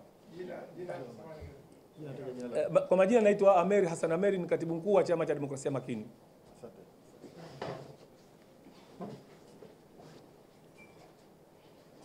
Karibu, utambulishe jina lako. Asante. Nianze kwa kumshukuru Mwenyezi Mungu mwingi wa rehema, lakini namshukuru sana mwenyekiti wa baraza la vyama vya siasa Mheshimiwa Juma al-Khatibu. Mheshimiwa Juma al-Khatibu ametumia fursa hii ya uharaka ya kutuita angalau baadhi ya viongozi wa vyama vya siasa kuja kuzungumza neno kutokana na hotuba ya jana ya Mheshimiwa Rais. Mimi Ahmad Mohamed Ibrahim, katibu mkuu wa chama cha UPDP, niungane na wenzangu katika kumshukuru Mwenyezi Mungu, lakini kumpongeza sana Mheshimiwa Rais kwa tamko lile pale la jana. Mheshimiwa Rais alitoa tamko ambalo halijapata kutokea katika nchi yetu. Ameifungua nchi kama alivyosema. Lakini sisi sasa kama vyama vya siasa tuna wajibu wa kwenda kufanya siasa za kistaarabu. Hivyo basi ni waase wenzangu wale walioko hapa na ambao hawapo hapa, tukahakikishe kwamba tunatoa ushirikiano kwa serikali zetu zote mbili.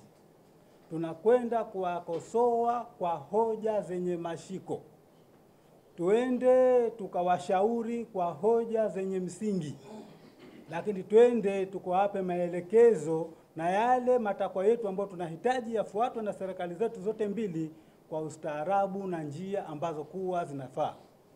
Ndugu waandishi wa habari na ndugu wananchi, kakaangu hapa na ndugu zangu wengine wamezungumza mengi yanayohusiana na hayo. Sitaki niharibu kile ambacho kuwa kimeongelewa. Naona mimi niishie hapa, nipe nafasi ndugu yangu ili tumalize ajenda hii. Asante sana. Sema jina nani vile sawa? Ahmad Mohamed Ibrahim, katibu mkuu UPDP. Mjukuu wangu.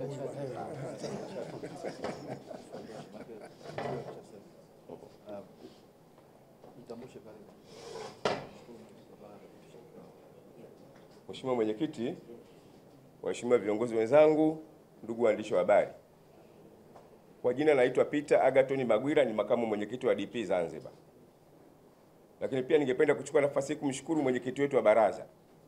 Na napenda ieleweke, mwenyekiti wa baraza sio kwamba labda ametuforce tu. Ametupigia simu, akatueleza jamani kuna 1 2 3 mnaonaje? Kila mtu aliyekuja hapa sio kwamba labda mwenyekiti wa baraza anatuburuza. Hapana, amemshawishi kila mmoja na wote tumekubaliana hii hoja ni ya msingi. Sasa niwashukuru pia viongozi wenzangu ambao wametangulia kusema mengi wameyazungumza. Lakini kuna mambo mawili nilikuwa naomba niyazungumze. La kwanza kabisa, uwazi wa Mheshimiwa Rais wetu wa Jamhuri ya Muungano wa Tanzania. Kuwa mkweli, kuwa muwazi. Jana amesema kwamba huko analaumiwa kwamba anakopa. Lakini anakopa anapeleka nyumbani kwake, anapeleka kwa familia yake. Mheshimiwa Rais anapokopa anapeleka kwenye miradi kwa maendeleo ya Watanzania. Kwa nini tumlaumu? Ni lazima tumunge mkono, ni lazima tukubaliane naye. Tunaona miradi inavyokwenda. Hiyo miradi inakwenda, sisi wenyewe Tanzania pekee tunaweza tukaiendesha hiyo miradi ya kimkakati? Haiwezekani. Kwa hiyo Mheshimiwa Rais anapokwenda huku na huku kutafuta misaada, mikopo, tusimlaumu, tumuunge mkono. Na bahati nzuri kwamba rais wetu yuko muwazi sana. Kuna wakati fulani mwenyewe anajua kwamba watu wengine wanamuita bibi tozo, si ndio? Bibi tozo, lakini tozo hiyo ameweka kwa ajili kwa maslahi ya familia yake. Ameweka kwa ajili ya sisi wa Tanzania. Na kama rais wetu lazima awe tumuunge mkono wananchi wote na viongozi wote. na hususan wale viongozi wanaomsaidia kwa karibu sana. Ninawaomba sana viongozi wanaomsaidia Mheshimiwa Rais kwa karibu, ni lazima wawe waadilifu na ni lazima wahakikishe kwamba wanamsaidia kadiri ya uwezo wao kuhakikisha kwamba malengo ya Mheshimiwa Rais yanatekelezeka. Ninaamini kwamba mpaka sasa kuna ushirikiano mzuri, na naamini kabisa kwa 100% kati ya Mheshimiwa Rais wa Jamhuri ya Muungano wa Tanzania na Rais wa Serikali ya Mapinduzi ya Zanzibar. Ninaamini kuna ushirikiano mkubwa na viongozi wengine wa juu, lakini najua kuna changamoto huko kwa viongozi wetu huko wa chini. Kwa hiyo mimi nitoe rai kwamba kila mmoja asimame kwenye nafasi yake kumsaidia Mheshimiwa Rais kutekeleza yale ambayo anakusudia kuyatekeleza kwa maslahi ya nchi yetu. Tumunge mkono, tuache ile kumlaumu, tuache kumkatisha tamaa. Lazima tuendelee kumtia moyo, tuzidi kumwombea Mungu ili kwamba aendelee kuwa na ushujaa huo wa kufanya mambo makubwa yale ambayo anafikiria kwa maslahi ya taifa letu. Kwa hiyo ni vizuri sana, mimi niwaombe hata wananchi wa chini huko na viongozi wote, ni wajibu wetu kuwaelimisha wananchi wetu wa chini. Wanachama wetu pia tuwafahamishe Mheshimiwa Rais toka mwanzo ameingia madarakani amekuwa muwazi anataka nini, na yote ameyafanya vizuri, na mpaka sasa Mheshimiwa Rais anakwenda vizuri. Kwa hiyo tusimkatishe tamaa, tuendelee kumtia moyo ili apate kufanikisha yale ambayo amekusudia kwa taifa letu. Asanteni sana. Asante sana ndugu zangu waandishi wa habari, tunashukuru sana kwa kuja hapa kutusikiliza. Kilikuwa ni kikao cha dharura cha mwenyekiti wa Baraza la Vyama Vya Siasa kuwaita baadhi ya viongozi wa vyama vya siasa wa kitaifa kuja kutoa neno la shukurani kwa dhati kabisa. Haikuwa baraza rasmi la vyama vya siasa, lakini kama mwenyekiti wa Baraza la Vyama Vya Siasa tutazungumza na secretariat yetu kuitisha Baraza la Vyama Vya Siasa na nyinyi muweze kuja hapo baadaye haraka iwezekanavyo. Na katibu wa baraza hili la vyama vya siasa ni Jaji Francis Mutungi kwa mujibu wa kanuni zetu. Kwa hivyo tutamshauri alitishe baraza na nyinyi mje ili baraza zima liweze kutoa neno. Ni imani yetu kwamba na wenzetu wa Chadema watashiriki kwa mara ya kwanza kwenye baraza la vyama vya siasa, kwa sababu na wao nafasi yao ipo, ni wajumbe pia vile vile. Kwa hivyo asanteni, tunashukuru sana kwa dhati kabisa. Mwenyezi Mungu awabariki. Mimi naitwa Juma Al-Hatibu, ni mwenyekiti wa Baraza la Vyama Vya Siasa. Niko na viongozi wa kitaifa wa vyama vya siasa. Kama mwenyekiti wa Baraza la Vyama Vya Siasa, nimeona kuna umuhimu wa kuwaita baadhi ya viongozi wakuu wa vyama vya siasa kuja kukutana hapa kutoa neno la shukurani kwa hotuba nzuri na tukio kubwa katika nchi yetu iliyotokezea jana hapa Ikulu Dar es Salaam ya Rais wa Jamhuri ya Muungano wa Tanzania Dr. Samia Suluhu Hassan kwa kukutana na viongozi wa vyama vya siasa. Kwa hiyo tumeona kwamba kuna haja tuitane japo wachache tu kwa haraka, halafu wakati utafika litaitishwa baraza zima la vyama vya siasa kuja kutoa kauli na kuja kufanyia kuipitia ile hotuba neno kwa neno katika kuunga mkono. Kwa hivyo tutaanza kuzungumza, ataanza Profesa Ibrahim Lipumba, atakuja Mheshimiwa Ahmad Rashid, nitakuja mimi, atakuja Mheshimiwa Joseph Salasini, atakuja ndugu yetu Mluya na Mary na Hamadi na Peter Magwira. Lengo kubwa hasa ni shukurani na pongezi kwa rais wetu wa Jamhuri ya Muungano wa Tanzania kwa tukio lilotokezea jana. Kwa hivyo Mheshimiwa Profesa Lipumba, karibu. Nashukuru sana mwenyekiti wetu wa Baraza la Vyama, na ninakushukuru kwa kuweza kunikaribisha na mimi niweze kushiriki katika kikao chako hiki. Kwa kweli tukio la jana la Rais Dr. Samia Suluhu Hassan kuwaita viongozi wa vyama vyote vyenye usajili, vyama 19, na sote tukahudhuria Ikulu, ni tukio la kihistoria. Nasema hivyo kwa sababu sisi shughuli za kisiasa tumezianza muda mrefu. Nilikuwa mgombea wa urais kupitia tiketi ya chama cha CUF katika uchaguzi wa kwanza wa vyama vingi 1995, na katika awamu zote hizo hakuna rais ambaye amekutana kawaita viongozi wote wa vyama vya siasa na akakutana nao Ikulu.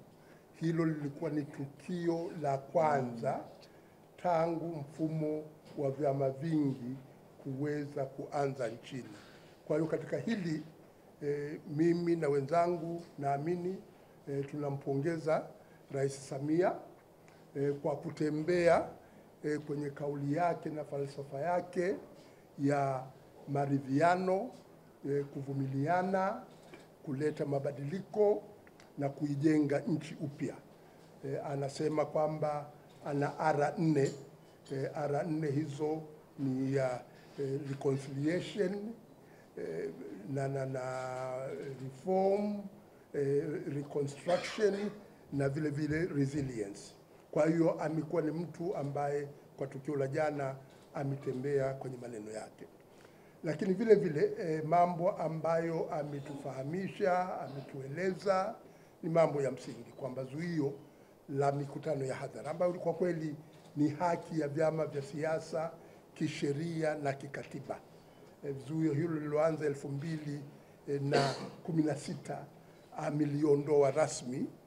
Kwa hiyo ni jambo jema, pamoja kwamba ni haki ya kisheria na ya kikatiba, lakini tunaona kabisa kwamba mtu akiwa madarakani anaweza akalizuia jambo na likazuiwa kweli. Kwa hiyo tunampongeza sana kwa kuliondoa zuio hilo, lakini pia kuweka mchakato wa kuweza kuleta mabadiliko ya sheria, ikiwemo taratibu za kuweza hatimaye tukawa na tume huru ya uchaguzi, na vile vile kuzindua upya au kufufua ule mchakato wa kuelekea kupata mabadiliko ya katiba na kuweza kupata katiba mpya. Haya ni maamuzi mazuri, ni maamuzi ya kupongezwa. Kinachohitajika hivi sasa ni kuweza kushughulikia mambo haya na kuyatekeleza kwa vitendo, kwa sababu muda ni mfupi. Tuna uchaguzi wa serikali za mitaa 2024 na uchaguzi mkuu 2025.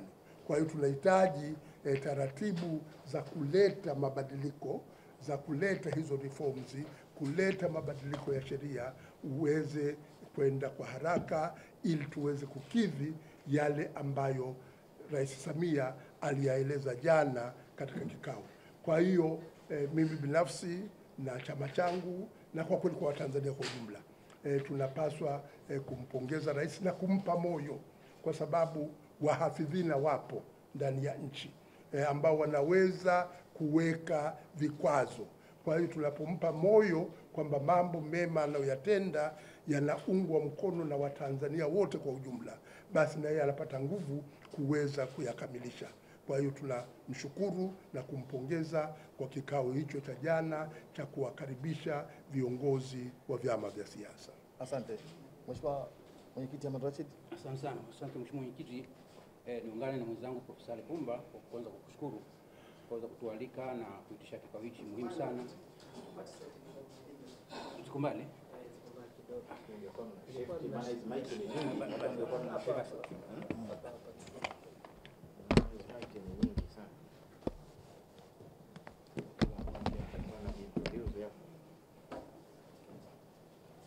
Awali ya yote naomba nichukue nafasi hii baada ya kumshukuru Mwenyezi Mungu, mshukuru sana mwenyekiti wetu wa vyama vya siasa kwa kuweza kutualika katika shughuli muhimu sana ya kuweza kumpongeza na kumunga mkono Mheshimiwa Dr. Samia Suluhu Hassan, Rais wa Jamhuri ya Muungano wa Tanzania na Amiri Jeshi Mkuu, kwa kitendo kikubwa cha kipekee ambacho ametufanya jana. Labda nielezee kidogo historia. Bahati nzuri mwenzenu nimetoka mbali kidogo, kutoka wa Rais P na kadhalika. Jambo moja ambalo limo ndani ya katiba ni haki ya raia ya kuchagua na kuchaguliwa. Hata katika mfumo wetu wa chama kimoja haki hiyo ilikuwepo, lakini wananchi hawakuwa na uhuru mkubwa sana wa kuweza kuchagua sera au watu mbalimbali katika kuwachagua. Mpaka mwaka 1992 ruhusa hiyo ikatoka kwa wananchi kupata haki ya kuweza kuchagua sera wanazozikubali, mtu anayemkubali kuwa kiongozi wao na kuongoza. Katika kipindi chote hicho hakuna hata wakati mmoja ambapo vyama vya siasa vilipata fursa ya kuweza kukaa na yanayoongoza katika nchi wakaweza kuzungumzia masuala mbalimbali ya kitaifa. Kwa hiyo tukio la jana ni tukio la historia kwa nchi yetu. Kwa mara ya kwanza kabisa viongozi wa vyama vya siasa wakakaa pamoja na mwenyekiti wa taifa wa Chama cha Mapinduzi ama chama kinachotawala, na akaweza kutoa kauli nzito kabisa katika taifa letu mbele ya viongozi hao. Kama mwenyewe alivyosema, atasimamia katiba, sheria, kanuni, mila na desturi katika nchi yetu. Tunamwomba sana aendelee na hilo, na sisi tuko tayari kumpa msaada wa hali na mali kufanikisha hilo. Pili, katika nchi yetu, ili vyama vya siasa viweze kufanya kazi yake, ni lazima vikutane na wachagua na wachaguliwa. Kwa bahati mbaya, katika kipindi cha miaka zaidi ya 6, fursa hiyo haikupatikana. Jana ametufungulia fursa ya kuwawezesha wananchi sasa kutumia haki yao ya kikatiba ya kuchagua na kuchaguliwa. Hili ni jambo kubwa sana. Huwezi ukauza sera zako wakati mwenyewe muuza sera huruhusiwi kukutana na unataka kuchukua sera zako. Kwa kufanya kitendo kile cha jana cha kuweza kuruhusu vyama vya siasa kufanya mikutano yake, maana yake amewafungulia uhuru wananchi. Amewapa uhuru wananchi sasa wa kuchagua, wa kuchambua na kusikiliza sera za vyama mbalimbali, na hatimaye kufika pahala wakati wa uchaguzi kuchagua kile chama ambacho wanaona sera zao zinaweza kuwasaidia kuwaletea maendeleo. Nalo ni jambo kubwa ambalo halikuwepo katika kipindi kirefu sana, na vyama vya siasa tumeendelea kupiga kelele katika hilo, lakini tukumshukuru sana kwa kitendo hicho alichofanya. Na tatu ambalo la muhimu sana, nakumbuka Mheshimiwa Rais tarehe 17 alikuja Dodoma akutana na viongozi wa kisiasa na watu wengine wa siasa, na katika jambo ambalo kubwa aliahidi ni kutenda haki. Kutenda haki. Na akasema nitalisimamia hili kabisa, tuone haki inapatikana. Utambuzi wake wa vyama vyote vya siasa kwamba vina haki sawa ni jambo kubwa sana kwetu sisi, na lazima tumunge mkono katika hili. Hakuna chama kikubwa wala kidogo, wote kwa pamoja alikutana nasi na akatusikiliza, na akasema basi nendeni katika utaratibu ambao mawazo yenu nitasikiliza. Akapitia kikosi kazi, akaunda kikosi kazi kakusanya mawazo, baadaye kampelekea na akaahidi kufanyia kazi. Ametembea kwenye maneno yake. Mkiona kiongozi yote anatembea kwenye kiapo chake, kiongozi anatembea kwenye maneno yake, lakini kiongozi mwenye utashi anafaa kuungwa mkono kwa hali zote. Dr. Samia Suluhu Hassan anafaa kuungwa mkono katika hatua zake zote za kuletea maendeleo endelevu ya demokrasia, ya kiuchumi, ya kisiasa katika nchi yetu. La tatu ambalo la muhimu sana, alisisitiza sana swala zima la amani na utulivu katika nchi yetu, na kwamba hatuwezi kufanya hizi siasa kama tukufanya siasa za kistaarabu. Nalo ni jambo jema sana. Kwa bahati nzuri, wa Tanzania kwa jumla si watu wanaopenda fujo, si watu wa matusi, si watu wa vurugu hata kidogo. Lakini wakati mwingine ushawishi unaweza kutokea kutokana na makundi haya ya kisiasa, watu wakashabikia jambo ambalo sio uzuri. Alitoa nasaha hizo jana, na sisi tumezipokea, tutazifanyia kazi kwenye vyama vyetu, kwenye taasisi zetu. Tuhakikishe kabisa tunafanya vyama vya siasa za kistaarabu, huku tukizingatia kabisa suala la amani na utulivu wa nchi yetu ni paramount. Si la mtu mmoja, ni yetu sote. Na bila kushirikiana na rais katika hili, nchi haitobaki katika amani. Hasa katika mazingira ya kisiasa dunia leo ambapo watu wanaletwa fikra mpya, na jana alisisitiza sana, tutajitahidi kufuata sheria, katiba, kanuni, mila na desturi za nchi yetu. Naomba tulizingatie sana hili neno, mila na desturi za nchi yetu. Sababu sasa watu wengi wanapandikizwa sera ambazo hazisaidii katika kuleta maendeleo katika nchi. Kwa hiyo kwa niaba ya wenzangu na kwa niaba ya chama changu cha ADC Alliance for Democratic Change, kwanza tunamwahidi rais kumpa msaada, kumpa ushirikiano na kuunga mkono juhudi zake zote anazofanya, lakini vile vile tuombe Watanzania wote tumunge mkono rais wetu wa Jamhuri ya Muungano wa Tanzania. Asante sana. Asante sana ndugu zangu waandishi wa habari, tukisema kwamba baraza la vyama vya siasa, mimi kama mwenyekiti nimelazimika kuitisha kikao cha haraka na cha dharura kwa ajili ya kutoa pongezi. Nyote ni mashahidi, nchi yetu tulikuwa tunakutana kama baraza la vyama vya siasa, lakini kuna wenzetu walikuwa hawashiriki kwenye vikao vya baraza la vyama vya siasa. Nao ni ndugu zetu wa Chadema, na hali hii haikuwa nifurahisha mimi kama mwenyekiti wa baraza la vyama vya siasa. Hata viongozi wenzetu wa vyama vya siasa hawakuwa wakifurahia jambo hili, lakini ukomavu mkubwa wa kisiasa wa Mheshimiwa Rais Dr. Samia Suluhu Hassan kaonesha kwa vitendo kuweza kukaa na wenzetu, kukaa pamoja na jana kushiriki katika tukio lile kubwa sana lilofanyika katika nchi yetu. Kwa hiyo tuna kila sababu ya kumpongeza rais. vikao vingi vikifanyika, matukio mingi ya kitaifa, wenzetu walikuwa wanajitenga. Hatukuwa tukifurahishwa, ilikuwa ni jambo linatuumiza moyoni kabisa. Hata rais tumeona hisia zake jana, hakuwa akifurahishwa na tukio lile, lakini ni kiongozi, kaonesha uwezo mkubwa, kaonesha uzalendo mkubwa wa kujishusha yeye kama rais, kama mwenyekiti wa chama chake cha CCM, na kuzungumza na Watanzania wenzetu ambao ni Chadema, na nampongeza sana mwenyekiti Mbowe pamoja na chama chake kwa kuweza kushiriki tukio lile la jana. Hii ndio siasa tunayoitaka katika taifa letu. Ndio maana sasa kwa haraka haraka kama mwenyekiti wa baraza nikawaita viongozi hawa wachache tu, lakini taratibu tutaitisha baraza zima la vyama vya siasa uweza kutoa kauli ya kumuunga mkono Mheshimiwa Rais. Lakini hapa wenye viti hawa wenzangu leo wameacha kazi zao muhimu kuja kutoa pongezi hizi. Kwa hivyo hii ni mifano kwamba wenzetu hawakuwemo kwenye shughuli zote, lakini leo tuko nao. Ni jambo la historia kubwa sana, na mimi nataka niwaombe ndugu zangu, nyinyi ni muhimili mwingine wa serikali. Kwa hivyo sambazeni ujumbe huu, pelekeni taarifa zetu. Hii ndio Tanzania tunayoitaka.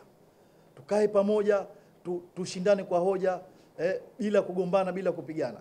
Kwa hivyo pongezi hizi zote ni kwa rais kuweza kuvikutanisha vyama vyote vya siasa, kukaa pamoja na kufurahi na yale mambo makubwa yaliokuwa wakereketa wananchi.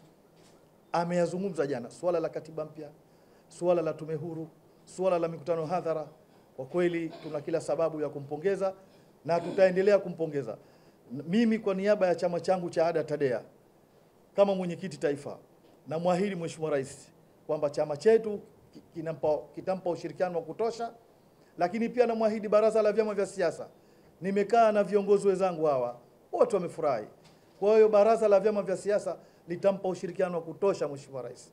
Alisema mwenyekiti hapa Profesa Lipumba kwamba wako baadhi ya watu tukio lile la jana hawakufurahi, kwa sababu siku zote mnapokuwa pamoja wako watu watafurahi, lakini wako wachache watanuna. Kwa hivyo tunampongeza na sisi tutamuunga mkono. Hatuangalii itikadi za chama hapa, tunaangalia uzalendo na umoja wetu na utaifa wetu. Kwa hiyo Mheshimiwa Joseph Salasini, karibu. Mwenyekiti, ninakushukuru. Njoo hapa. Hiyo kitu kinaweza kuvunjika hapo. Niambie hapa. Mwenyekiti, sinaweza nikazungumza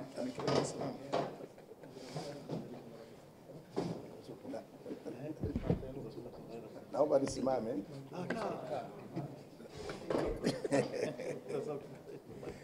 Mwenyekiti, mimi nakushukuru sana kwa uamuzi huu wa kuitisha hiki kikao cha dharura, kwa sababu katika hali ya kawaida usingekiitisha, ina maana kwamba jana ukumbini tungekuwa tunajibishana na rais.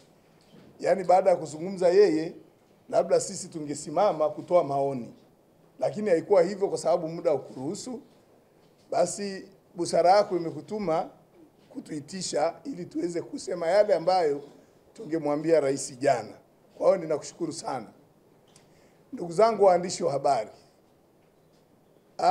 tunazungumza leo baada ya wananchi kuwa wameshasikia yale maoni ya rais, na wanayazungumza kwa namna mbalimbali kwenye vyombo mbalimbali vya habari, hata kwenye mitandao.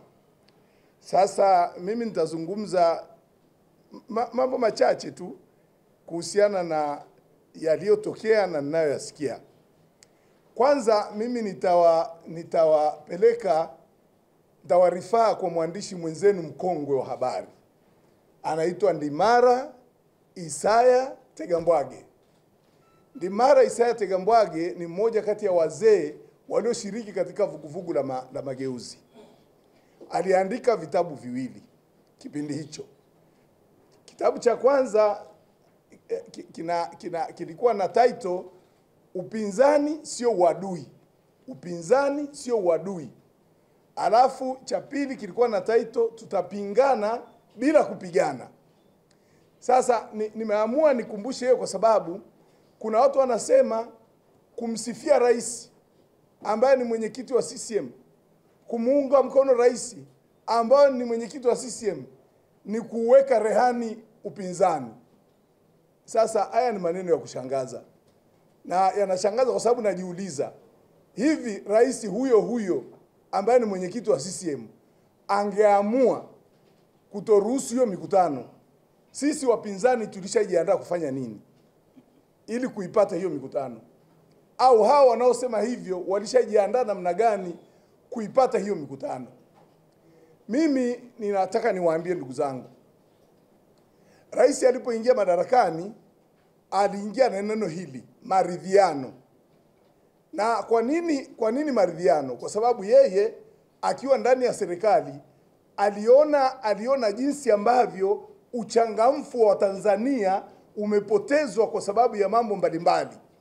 Aliona kutoridhishwa kwa Watanzania kwa mambo mbalimbali. Lakini aliingia na neno lingine. Alisema mimi nitafungua nchi.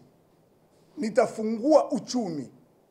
Sasa ndugu zangu, maamuzi ya jana ni maamuzi mazito sana kufanywa na rais ambaye naye ana chama ambacho kiko kwenye ushindani. Mimi nataka niamini, na kwa sababu mimi nimefanya siasa, nataka waandishi wa habari muelewe, siwezi nikajiaminisha kwamba wana CCM wote na viongozi wote na mashabiki wote wa CCM wanamuunga mkono. Siamini hivyo. Siamini hivyo kwa sababu huu uamuzi utagusa maeneo mengi sana kisiasa na kiuchumi. Na maamuzi kwa kawaida makubwa yanayofanywa na watu wenye hekima hayasubiri kuungwa mkono na watu wengi. Wale wazee mtakumbuka maamuzi ya kura 3 Tabora mwaka 58 kabla ya uhuru wa nchi. Nyerere alipingwa sana na wenzake katika 5. Lakini pamoja na kumpinga kwa sababu yeye alishafikiri na kujiaminisha kwamba hii itatusaidia, aliingia kwenye zile kura 3 na akatoka mshindi. Mnafahamu mwaka 92 baada ya tume ya Nyalali kuzunguka nchi nzima ilileta ripoti, 80% ya Watanzania hawataki vyama vingi, 20% ndio wanataka vyama vingi. Lakini Nyerere kwa busara alishinikiza chama chake kikakubali kuchukua maoni ya wale wachache. Again, uamuzi wenye busara hauhitaji lazima uungwe mkono na watu wengi. Huu aliofanya Mheshimiwa Dr. Samia Suluhu Hassan jana, nina hakika sio wote ndani ya chama chake wanaounga mkono. Kwa nini? Tunakwenda kwenye mikutano hadhara. Nataka niwaambie, kwa miaka 6 iliyopita vyama vya upinzani kunyamazishwa. Nyinyi mnafahamu vyama vya upinzani ni whistleblowers. Mnafahamu?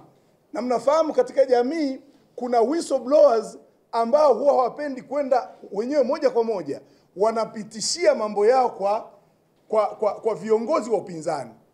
Sasa msishangae hii mikutano ya vyama vya upinzani sio kwamba inachukiwa na CCM, lakini inachukiwa na watu ambao wanahujumu hii nchi kiuchumi. Kwa mfano wala rushwa. Tutaanza sasa kuwagonga kwenye mikutano ya waandishi wa habari, mikutano ya hadhara. Kwa mfano wazembe, tutaanza kuwagonga kwenye mikutano ya hadhara. Kwa hiyo sio kila mtu anafurahi, na kwa jinsi hiyo tutamsaidia rais kuyafikia na kuyagusa maeneo ambayo baadhi ya watu walifikiria kwamba kwa sababu labda pengine hawasemwi au hawafikiwi, au zile taasisi za kiserikali za dola ambazo zinapaswa ziwachunguze nani haziwafikii, sasa tutawafikia.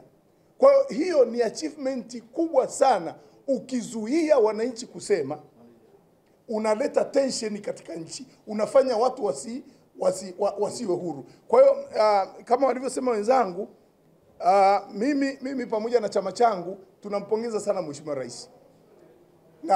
Na katika hili hatuna jinsi, lazima tutamuunga mkono kwa sababu kama walivyosema wengine, ni kwamba ametembea katika ushauri aliopewa wa kikosi kazi pamoja na taasisi nyingine na watu wengine ndio wa consult, na sisi hatuna jinsi, lazima tuunge mkono prosesi yote hiyo na tuiombee mafanikio kwa maana ya ushiriki. Asanteni sana. Asante.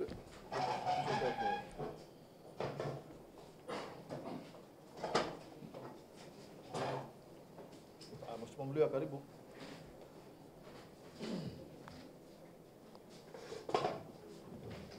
Asante Mheshimiwa Mwenyekiti wa Baraza la Vyama vya Siasa. Mwenyekiti, leo umenipa mwaliko huu, lakini umenipa wakati mgumu sana, kwa sababu umeniweka karibu na walimu wangu hawa, Profesa Lipumba na Malashid, ndio walionifundisha siasa.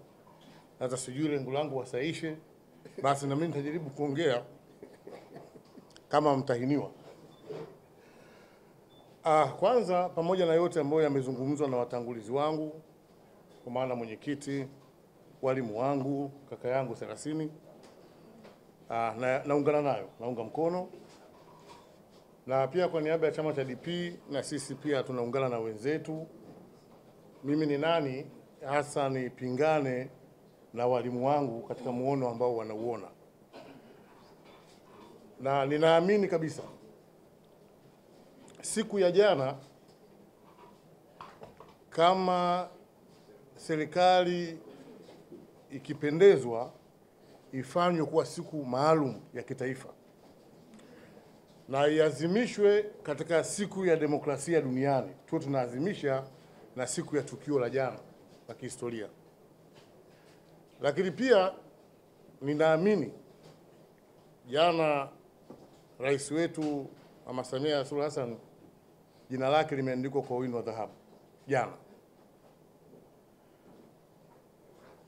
ametenda yale ambayo wengine hatukutarajia. Tulialikwa, hatukuwa tunajua anakwenda kusema nini. Binafsi nilipatwa na mshtuko baada ya kutamka hilo neno mwalimu wangu. Hali ilikuwa hivyo.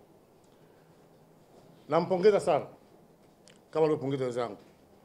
Nadhani kwa sababu mimi ni Mnyamwezi, sijui kama kuna neno ambalo unaweza ukalitamka likawa zaidi ya neno pongezi. Lingekuwepo ningelitamka. Lakini jana nimemsikiza Mheshimiwa Rais kwa makini. Pamoja na kutoa ile haki, lakini pia alitukumbusha wajibu. Maana yake ni nini? Hakuna haki bila wajibu. Wajibu ni kufuata taratibu zinazosimamia hiyo haki. Alituambia jana pale, sheria zipo, na akatoa mfano, mwenye kuomba kibali aombe kwa IGP pale. Sasa sisi kama wanasiasa, pamoja na furaha tulionayo ya jana, lakini kuna mambo tunapaswa kuyakumbuka, tusiyasahau, ili tusije tukayarejea. Bila shaka siombi Mungu yasiturejeshe kwenye hali tuliokuwa nayo. Walimu wangu wamesema hapo, mwenyekiti akasema siasa za kistaarabu. Siasa za kistaarabu ili uzifanye, manake lazima ufuate katiba, kanuni na sheria zinazotuongoza katika kuiendesha siasa. Maana yangu ni kwamba nawaomba wanasiasa wenzangu ambao mwenyekiti ametaka tuwawakilishe leo, twende tukafanye siasa za kistaarabu kwa mujibu wa sheria namba 5 ya Vyama vya Siasa. Twende tukashindanishe sera kwa maana ya kuungwa mkono.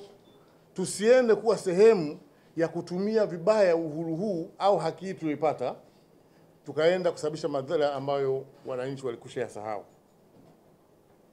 Tukashindane kistaarabu, tukaikosoe serikali, lakini pia tusisahau kuishauri serikali. Maana yangu nini? Tukikosoa serikali na tukiishauri na serikali ikawa sikivu, ikafuata ule ushauri, wanufaika wakubwa watakuwa ni wananchi. Hivyo basi, niwahusia wanasiasa wenzangu, twende sasa tukatumie fursa hii ambayo tumepewa. Na Mheshimiwa Sasini amesema hayo ambayo hataepuka kusema kwa wale ambao hawakufurahishwa na fursa hii wavumilie, kwa sababu lengo tunapokwenda kumsema fulani fisadi, fulani mzembe kazini, hatuendi kumsakama yeye, tunakwenda kumsaidia mwananchi ili yeye afanye vizuri na wananchi waweze kupata manufaa. Mheshimiwa Mwenyekiti, zaidi ya pongezi sina cha kuongeza. Asante.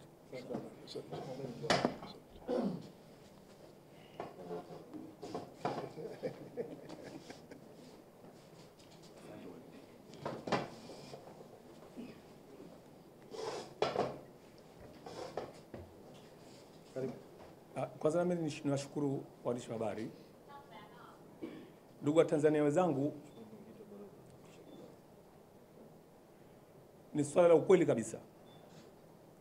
Kauli ya Mheshimiwa Rais ya jana, kauli tatu ambazo amezifanyia maamuzi ni mambo makubwa. Vyama vya siasa tayari tumeshafunguliwa. Tulikuwa gerezani. Tulikuwa hatuna kauli ya kisiasa. Tulikuwa tunakonda kwa sababu tulikuwa hatupati vyakula vyetu. Vyakula vya wanasiasa ni mkutano wa hadhara. Kwa hivyo Mama Samia Suluhu Hassan ametumia udaktari wake, lakini ametumia ule umama wa kuona kwamba watoto wake walikuwa wana masikitiko, watoto wake walikuwa wameziwa midomo. Kwa hivyo kauli yake ya jana ya kuruhusu mikutano ya hadhara, hii sasa tumepata faraja. Na mimi kwa niaba ya chama changu, Chama cha Demokrasia Makini, nikiwa katibu mkuu na pia natokea Zanzibar, tutatumia jukwaa hili ambalo Mama Samia ameturuhusu kuikosoa serikali kwa njia za kistaarabu, kwa sababu amesema kabisa tuikosoe serikali, pamoja na kwamba ametuambia mnaponikosoa basi mimi nafanya marekebisho hapo hapo. Na hili lilituduaza sisi wanasiasa. Kwa hivyo katika masuala haya ya kisiasa sasa hivi tumepata muda ambao tutautumia ili kwenda na sisi kujitangaza kwa wananchi.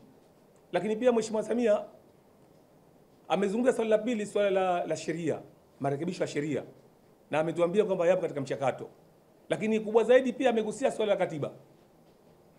Kwa hivyo Watanzania, wanasiasa, taasisi za kiraia, NGOs, sasa hivi tumekuwa na furaha ambayo hata kama ukiamua kuandika kitabu cha kumzungumzia Mama Samia mwaka mpya 2023 na kufunguliwa wanasiasa ili wafanye siasa, ni swala la busara sana. Kwa hivyo na mimi nampongeza Dr. Samia Suluhu Hassan, Rais wa Jamhuri ya Muungano wa Tanzania na mwenyekiti wa Chama cha Mapinduzi CCM. Lakini vile vile nichukue nafasi hii pia kumpongeza mwenyekiti wa baraza. Tayari mimi nilikuwa nishavuka maji, niko Zanzibar, lakini nikaambiwa njoo haraka tuungane ili tuje kumshukuru na kumpongeza Mheshimiwa Rais. Kwa hivyo kwa niaba ya Chama cha Demokrasia Makini nasema kwamba sisi kwa upande kule wa Zanzibar tutatumia jukwaa la kisiasa kuzungumzia siasa za kistaarabu, lakini vile vile tutakuwa tuko tayari kuwalani wale ambao watatumia haya majukwaa kama mama alivyosema mwenyewe, kwa kutumia kushajihisha wananchi kufanya fujo, kutukana viongozi hao. Sisi tutawalaani kama Chama cha Demokrasia Makini. Mwenyekiti wa baraza Profesa Lipumba wote washazungumza. Kwa hivyo mimi niseme tu kwa niaba ya chama changu, sina neno la kumalizia la kusema, kwa sababu kama nilivyosema mwanzo, hata nikiambiwa niandike ripoti ya peji 100 hazitotosha kumzungumzia Mama Samia katika kitendo cha jana alichokifanya. Kwa hivyo hongera Mama Samia, pamoja na chama chako cha Mapinduzi, kama ulivyosema chama chako kimeridhia. Kwa hivyo na mimi nasema kwamba tuko pamoja, tutafanya kazi za kisiasa za kistaarabu, tutakosoa pale ambapo panahitajika kukosolewa na tutapongeza pale ambapo panahitajika kupongezwa. Asanteni sana. Kwa majina naitwa Ameri Hassan Ameri, ni katibu mkuu wa Chama cha Demokrasia Makini.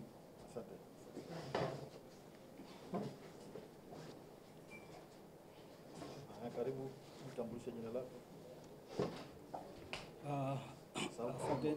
Nianze kwa kumshukuru Mwenyezi Mungu mwingi wa rehema, lakini namshukuru sana mwenyekiti wa Baraza la Vyama Vya Siasa, Mheshimiwa Juma Al-Khatibu. Mheshimiwa Juma Al-Khatibu ametumia fursa hii ya uharaka ya kutuita angalau baadhi ya viongozi wa vyama vya siasa kuja kuzungumza neno kutokana na hotuba ya jana ya Mheshimiwa Rais.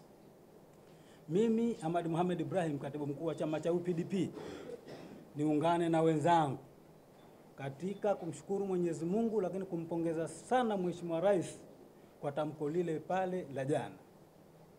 Mheshimiwa Rais alitoa tamko ambalo halijapata kutokea katika nchi yetu. Ameifungua nchi kama alivyosema. Lakini sisi sasa kama vyama vya siasa tuna wajibu wa kwenda kufanya siasa za kistaarabu.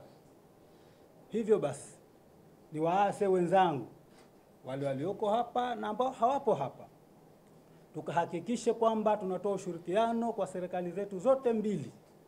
Tunakwenda kuwakosoa kwa hoja zenye mashiko. Tuende tukawashauri kwa hoja zenye msingi, lakini twende tukawape maelekezo na yale matakwa yetu ambayo tunahitaji yafuatwe na serikali zetu zote mbili kwa ustaarabu na njia ambazo kuwa zinafaa.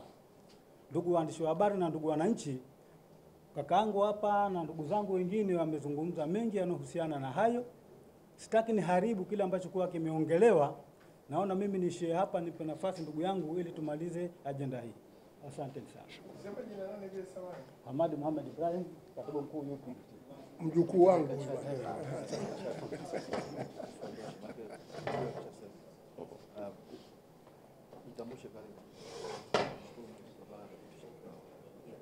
Mheshimiwa Mwenyekiti, waheshimiwa viongozi wenzangu, ndugu waandishi wa habari. Kwa jina naitwa Peter Agathon Magwira, ni makamu mwenyekiti wa DP Zanzibar. Lakini pia ningependa kuchukua nafasi hii kumshukuru mwenyekiti wetu wa baraza. Na napenda ieleweke, mwenyekiti wa baraza sio kwamba labda ametuforce tu. Ametupigia simu, akatueleza jamani kuna 1 2 3 mnaonaje?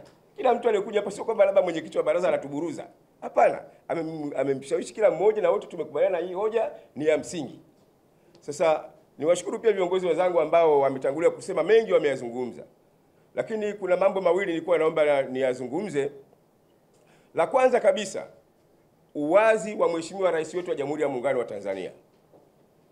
Kuwa mkweli, kuwa muwazi. Jana amesema kwamba huko analaumiwa kwamba anakopa. Lakini anakopa anapeleka nyumbani kwake, anapeleka kwa familia yake.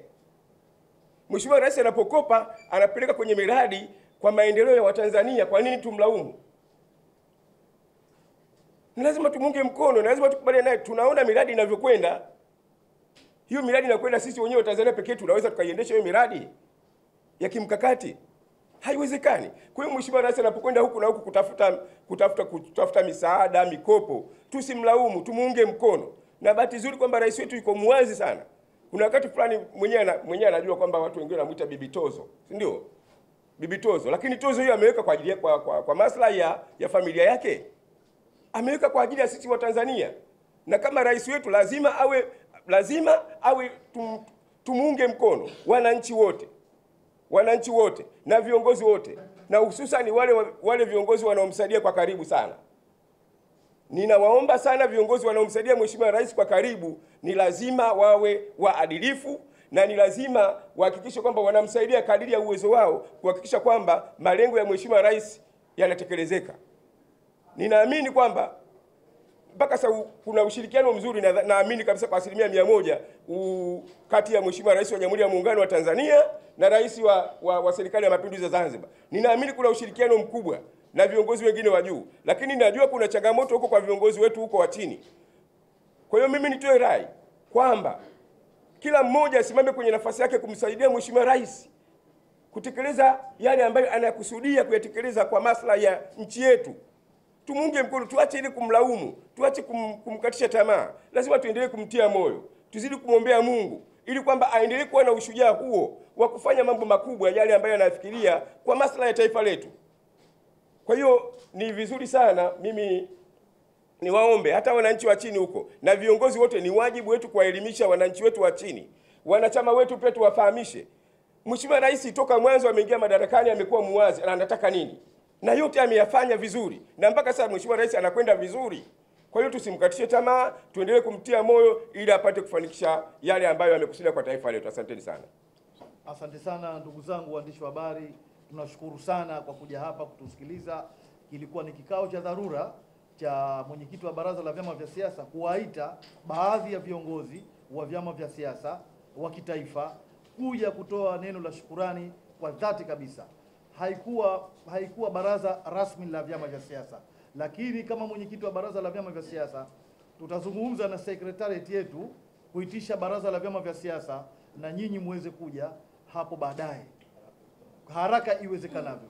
Na katibu wa baraza hili la vyama vya siasa ni Jaji Francis Mutungi kwa mujibu wa kanuni zetu. Kwa hivyo tutamshauri alitishe baraza na nyinyi mje ili baraza zima liweze kutoa neno. Ni imani yetu kwamba na wenzetu wa Chadema watashiriki kwa mara ya kwanza kwenye baraza la vyama vya siasa, kwa sababu na wao nafasi yao ipo, ni wajumbe pia vile vile. Kwa hivyo asanteni, tunashukuru sana kwa dhati kabisa. Mwenyezi Mungu awabariki. Mimi naitwa Juma Al-Hatibu, ni mwenyekiti wa Baraza la Vyama vya Siasa.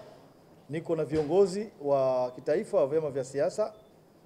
Kama mwenyekiti wa Baraza la Vyama vya Siasa, nimeona kuna umuhimu wa kuwaita baadhi ya viongozi wakuu wa vyama vya siasa kuja kukutana hapa kutoa neno la shukurani kwa hotuba nzuri na tukio kubwa katika nchi yetu iliyotokezea jana hapa Ikulu Dar es Salaam ya Rais wa Jamhuri ya Muungano wa Tanzania Dr. Samia Suluhu Hassan kwa kukutana na viongozi wa vyama vya siasa. Kwa hiyo tumeona kwamba kuna haja tuitane japo wachache tu kwa haraka, halafu wakati utafika litaitishwa baraza zima la vyama vya siasa kuja kutoa kauli na kuja kufanyia kuipitia ile hotuba neno kwa neno katika kuunga mkono. Kwa hivyo tutaanza kuzungumza, ataanza Profesa Ibrahim Lipumba, atakuja Mheshimiwa Ahmad Rashid, nitakuja mimi, atakuja Mheshimiwa Joseph Salasini, atakuja ndugu yetu Mluya na Mary na Hamadi na Peter Magwira. Lengo kubwa hasa ni shukurani na pongezi kwa rais wetu wa Jamhuri ya Muungano wa Tanzania kwa tukio lilotokezea jana. Kwa hivyo Mheshimiwa Profesa Lipumba, karibu. Nashukuru sana mwenyekiti wetu wa Baraza la Vyama, na ninakushukuru kwa kuweza kunikaribisha na mimi niweze kushiriki katika kikao chako hiki.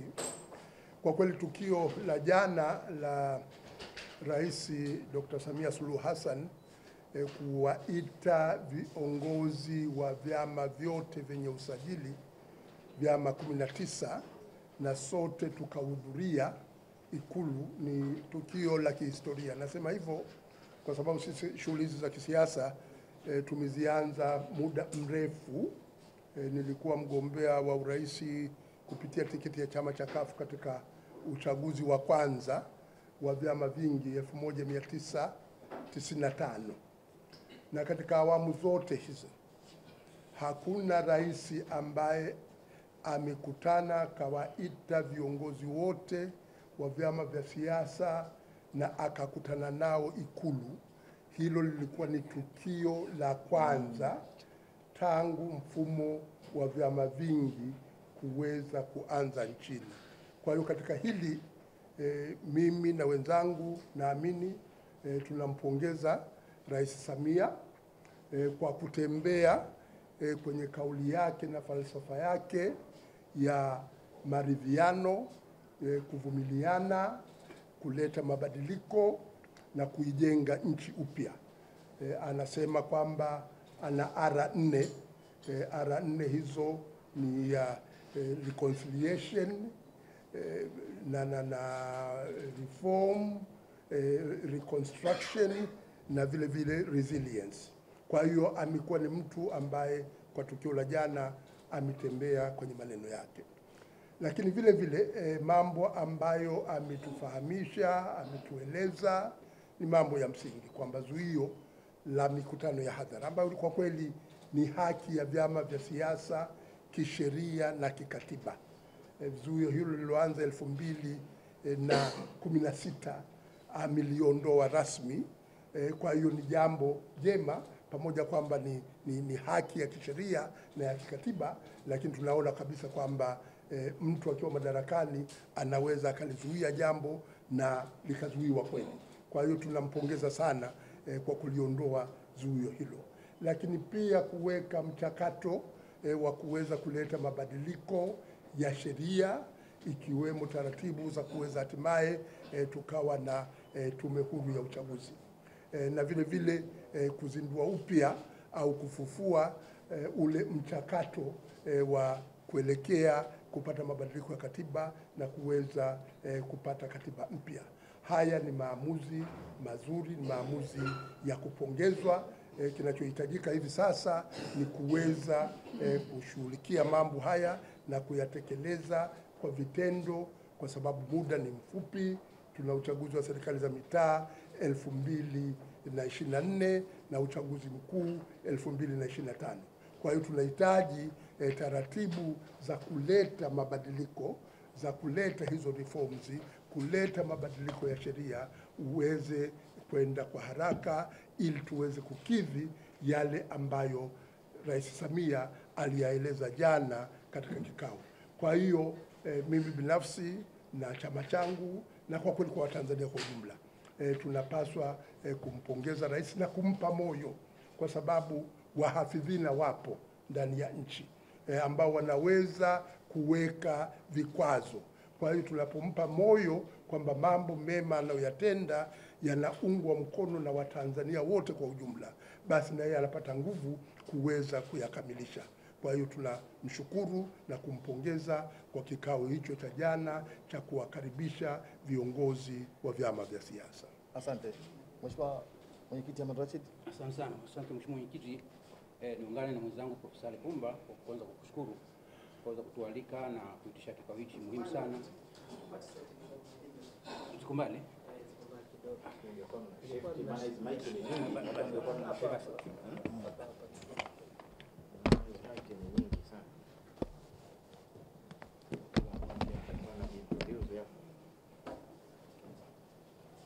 Awali ya yote naomba nichukue nafasi hii baada ya kumshukuru Mwenyezi Mungu, mshukuru sana mwenyekiti wetu wa vyama vya siasa kwa kuweza kutualika katika shughuli muhimu sana ya kuweza kumpongeza na kumunga mkono Mheshimiwa Dr. Samia Suluhu Hassan, Rais wa Jamhuri ya Muungano wa Tanzania na Amiri Jeshi Mkuu, kwa kitendo kikubwa cha kipekee ambacho ametufanya jana. Labda nielezee kidogo historia. Bahati nzuri mwenzenu nimetoka mbali kidogo kutoka wa SP na kadhalika. Jambo moja ambalo limo ndani ya katiba ni haki ya raia ya kuchagua na kuchaguliwa. Hata katika mfumo wetu wa chama kimoja haki hiyo ilikuwepo, lakini wananchi hawakuwa na uhuru mkubwa sana wa kuweza kuchagua sera au watu mbalimbali katika kuwachagua. Mpaka mwaka 1992 ruhusa hiyo ikatoka kwa wananchi kupata haki ya kuweza kuchagua sera wanazozikubali, mtu anayemkubali kuwa kiongozi wao na kuongoza. Katika kipindi chote hicho hakuna hata wakati mmoja ambapo vyama vya siasa vilipata fursa ya kuweza kukaa na yanayoongoza katika nchi wakaweza kuzungumzia masuala mbalimbali ya kitaifa. Kwa hiyo tukio la jana ni tukio la historia kwa nchi yetu. Kwa mara ya kwanza kabisa viongozi wa vyama vya siasa wakakaa pamoja na mwenyekiti wa taifa wa Chama cha Mapinduzi au chama kinachotawala, na akaweza kutoa kauli nzito kabisa katika taifa letu mbele ya viongozi hao. Kama mwenyewe alivyosema, atasimamia katiba, sheria, kanuni, mila na desturi katika nchi yetu. Tunamwomba sana aendelee na hilo, na sisi tuko tayari kumpa msaada wa hali na mali kufanikisha hilo. Pili, katika nchi yetu ili vyama vya siasa viweze kufanya kazi yake ni lazima vikutane na wachagua na wachaguliwa. Kwa bahati mbaya katika kipindi cha miaka zaidi ya 6 fursa hiyo haikupatikana. Jana ametufungulia fursa ya kuwawezesha wananchi sasa kutumia haki yao ya kikatiba ya kuchagua na kuchaguliwa. Hili ni jambo kubwa sana. Huwezi ukauza sera zako wakati mwenyewe muuza sera huruhusiwi kukutana na unataka kuchukua sera zako.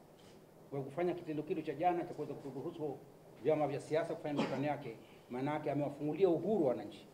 Amewapa uhuru wananchi sasa wa kuchagua, wa kuchambua na kusikiliza sera za vyama mbalimbali na hatimaye kufika pahala wakati wa uchaguzi kuchagua kile chama ambacho wanaona sera zao zinaweza kuwasaidia kuwaletea maendeleo. Nalo ni jambo kubwa ambalo halikuwepo katika kipindi kirefu sana, na vyama vya siasa tumeendelea kupiga kelele katika hilo, lakini tunamshukuru sana kwa kitendo hicho alichofanya. La tatu ambalo la muhimu sana, nakumbuka Mheshimiwa Rais tarehe 17 alikuja Dodoma akutana na viongozi wa kisiasa na watu wengine wa siasa, na katika jambo ambalo kubwa aliahidi ni kutenda haki. Kutenda haki. Na akasema nitalisimamia hili kabisa, tuone haki inapatikana. Utambuzi wake wa vyama vyote vya siasa kwamba vina haki sawa ni jambo kubwa sana kwetu sisi, na lazima tumuunge mkono katika hili. Hakuna chama kikubwa wala kidogo, wote kwa pamoja alikutana nasi na akatusikiliza, na akasema basi nendeni katika utaratibu ambao mawazo yenu nitawasikiliza. Akapitia kikosi kazi, akaunda kikosi kazi kakusanya mawazo, baadaye ikampelekea na akaahidi kufanyia kazi. Ametembea kwenye maneno yake. Mkiona kiongozi yote anatembea kwenye kiapo chake, kiongozi anatembea kwenye maneno yake, lakini kiongozi mwenye utashi anafaa kuungwa mkono kwa hali zote. Dr. Samia Suluhu Hassan anafaa kuungwa mkono katika hatua zake zote za kutuletea maendeleo endelevu ya demokrasia, ya kiuchumi, ya kisiasa katika nchi yetu. La tatu ambalo la muhimu sana, alisisitiza sana swala zima la amani na utulivu katika nchi yetu, na kwamba hatuwezi kufanya hizi siasa kama tukufanya siasa za kistaarabu. Nalo ni jambo jema sana. Kwa bahati nzuri wa Tanzania kwa jumla si watu wanaopenda fujo, si watu wa matusi, si watu wa vurugu hata kidogo. Lakini wakati mwingine ushawishi unaweza kutokea kutokana na makundi haya ya kisiasa, watu wakashabikia jambo ambalo sio uzuri. Alitoa nasaha hizo jana na sisi tumezipokea, tutazifanyia kazi kwenye vyama vyetu, kwenye taasisi zetu, tuhakikishe kabisa tunafanya vyama vya siasa za kistaarabu huku tukizingatia kabisa suala la amani na utulivu wa nchi yetu ni paramount. Hali si la mtu mmoja, ni yetu sote. Na bila kushirikiana na rais katika hili, nchi haitobaki katika amani. Hasa katika mazingira ya kisiasa dunia leo ambapo watu wanaletwa fikra mpya, na jana alisisitiza sana tutajitahidi kufuata sheria, katiba, kanuni, mila na desturi za nchi yetu. Naomba tulizingatie sana hili neno, mila na desturi za nchi yetu. Sababu sasa watu wengi wanapandikizwa sera ambazo hazisaidii katika kuleta maendeleo katika nchi. Kwa hiyo kwa niaba ya wenzangu na kwa niaba ya chama changu cha ADC Alliance for Democratic Change, kwanza tunamwahidi rais kumpa msaada, kumpa ushirikiano na kuunga mkono juhudi zake zote anazofanya, lakini vile vile tuombe Watanzania wote tumunge mkono rais wetu wa Jamhuri ya Muungano wa Tanzania. Asanteni sana. Asante sana ndugu zangu waandishi wa habari, tukisema kwamba baraza la vyama vya siasa, mimi kama mwenyekiti nimelazimika kuitisha kikao cha haraka na cha dharura kwa ajili ya kutoa pongezi. Nyote ni mashahidi, nchi yetu tulikuwa tunakutana kama baraza la vyama vya siasa, lakini kuna wenzetu walikuwa hawashiriki kwenye vikao vya baraza la vyama vya siasa. Nao ni ndugu zetu wa Chadema, na hali hii haikuwa nifurahisha mimi kama mwenyekiti wa baraza la vyama vya siasa.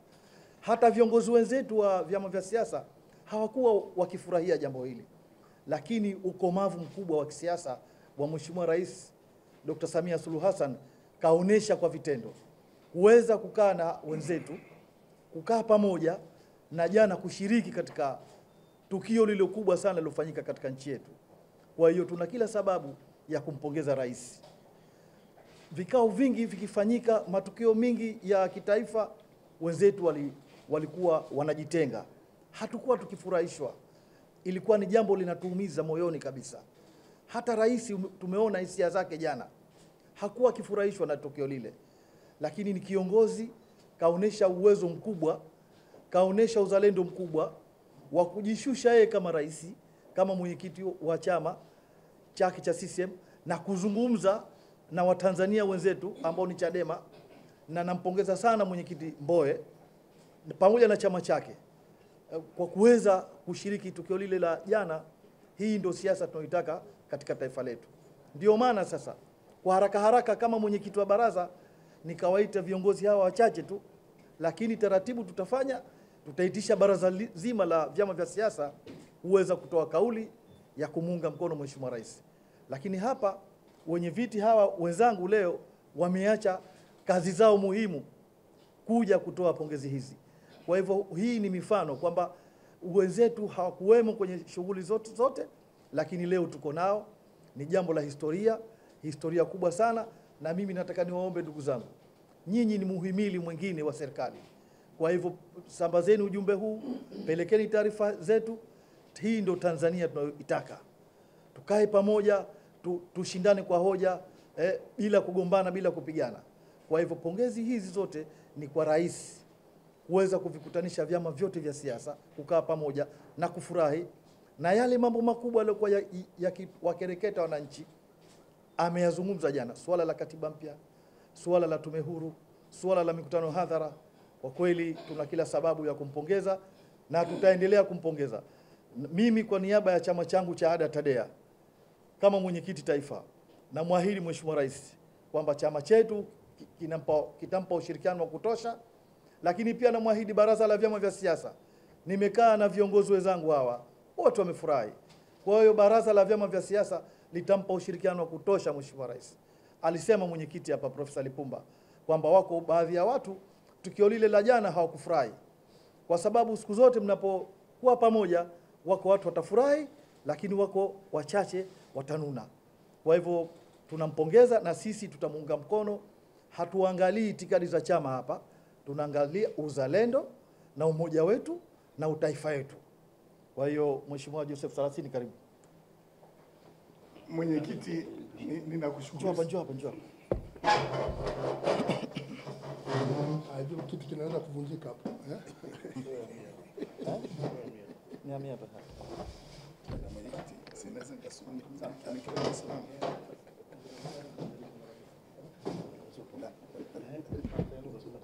Naomba nisimame.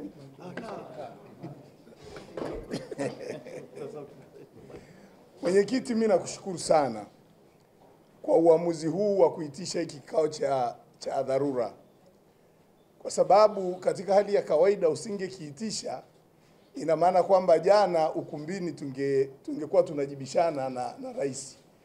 Yaani baada ya kuzungumza yeye, labda sisi tungesimama kutoa maoni, lakini haikuwa hivyo kwa sababu muda ukuruhusu. Basi busara yako imekutuma kutuitisha ili tuweze kusema yale ambayo tungemwambia rais jana. Kwa hiyo ninakushukuru sana. Ndugu zangu waandishi wa habari, tunazungumza leo baada ya wananchi kuwa wameshasikia yale maoni ya rais na wanayazungumza kwa namna mbalimbali kwenye vyombo mbalimbali vya habari, hata kwenye mitandao. Sasa mimi nitazungumza mambo machache tu kuhusiana na yaliyotokea na ninayoyasikia. Kwanza mimi nitawarifaa kwa mwandishi mwenzenu mkongwe wa habari. Anaitwa Ndimara Isaya Tegambwage.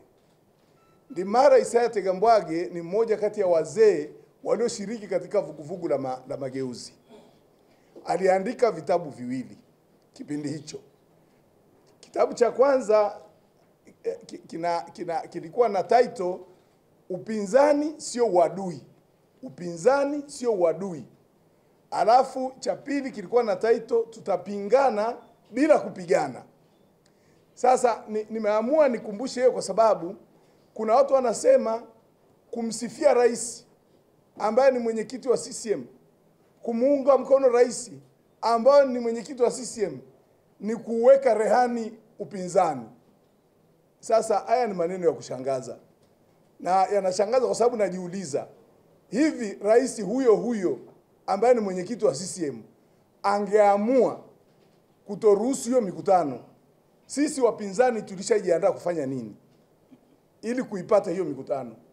Au hao wanaosema hivyo walishajiandaa namna gani kuipata hiyo mikutano? Mimi ninataka niwaambie ndugu zangu, rais alipoingia madarakani aliingia na neno hili, maridhiano. Na kwa nini maridhiano? Kwa sababu yeye akiwa ndani ya serikali aliona jinsi ambavyo uchangamfu wa Tanzania umepotezwa kwa sababu ya mambo mbalimbali. Aliona kutoridhishwa kwa Watanzania kwa mambo mbalimbali. Lakini aliingia na neno lingine. Alisema mimi nitafungua nchi nitafungua uchumi. Sasa ndugu zangu, maamuzi ya jana ni maamuzi mazito sana kufanywa na rais ambaye naye ana chama ambacho kiko kwenye ushindani. Mimi nataka niamini, na kwa sababu mimi nimefanya siasa, nataka waandishi wa habari muelewe,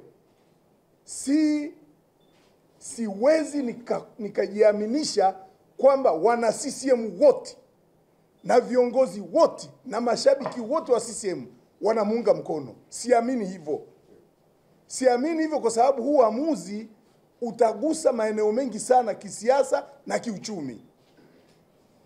Na maamuzi kwa kawaida makubwa yanayofanywa na watu wenye hekima hayasubiri kuungwa mkono na watu wengi. Wale wazee mtakumbuka maamuzi ya kura 3 Tabora mwaka 58 kabla ya uhuru wa nchi. Nyerere alipingwa sana na wenzake katika 5. Lakini pamoja na kumpinga kwa sababu yeye alishafikiri na kujiaminisha kwamba hii itatusaidia, aliingia kwenye zile kura 3 na akatoka mshindi. Mnafahamu mwaka 92 baada ya tume ya Nyalali kuzunguka nchi nzima ilileta ripoti, 80% ya Watanzania hawataki vyama vingi, 20% ndio wanataka vyama vingi. Lakini Nyerere kwa busara alishinikiza chama chake kikakubali kuchukua maoni ya wale wachache. Again, uamuzi wenye busara hauhitaji lazima uungwe mkono na watu wengi. Huu aliofanya Mheshimiwa Dr. Samia Suluhu Hassan jana, nina hakika sio wote ndani ya chama chake wanaounga mkono. Kwa nini? Tunakwenda kwenye mikutano hadhara. Nataka niwaambie, kwa miaka 6 iliyopita vyama vya upinzani kunyamazishwa. Nyinyi mnafahamu vyama vya upinzani ni whistleblowers. Mnafahamu. Na mnafahamu katika jamii kuna whistleblowers ambao huwa hawapendi kwenda wenyewe moja kwa moja, wanapitishia mambo yao kwa viongozi wa upinzani. Sasa msishangae hii mikutano ya vyama vya upinzani sio kwamba inachukiwa na CCM, lakini inachukiwa na watu ambao wanahujumu hii nchi kiuchumi. Kwa mfano wala rushwa. Tutaanza sasa kuwagonga kwenye mikutano ya waandishi wa habari, mikutano ya hadhara. Kwa mfano wazembe, tutaanza kuwagonga kwenye mikutano ya hadhara.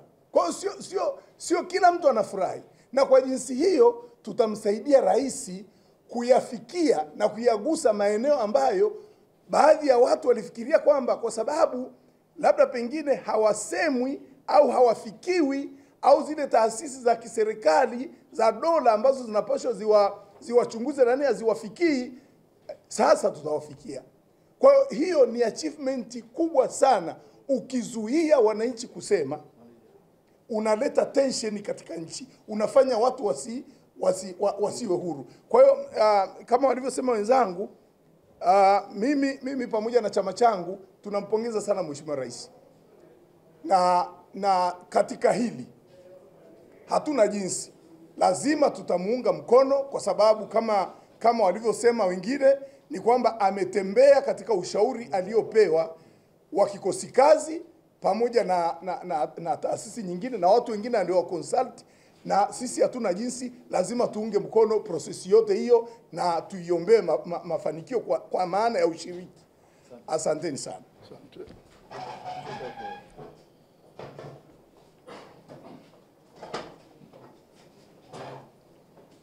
Mheshimiwa Mliwa, karibu.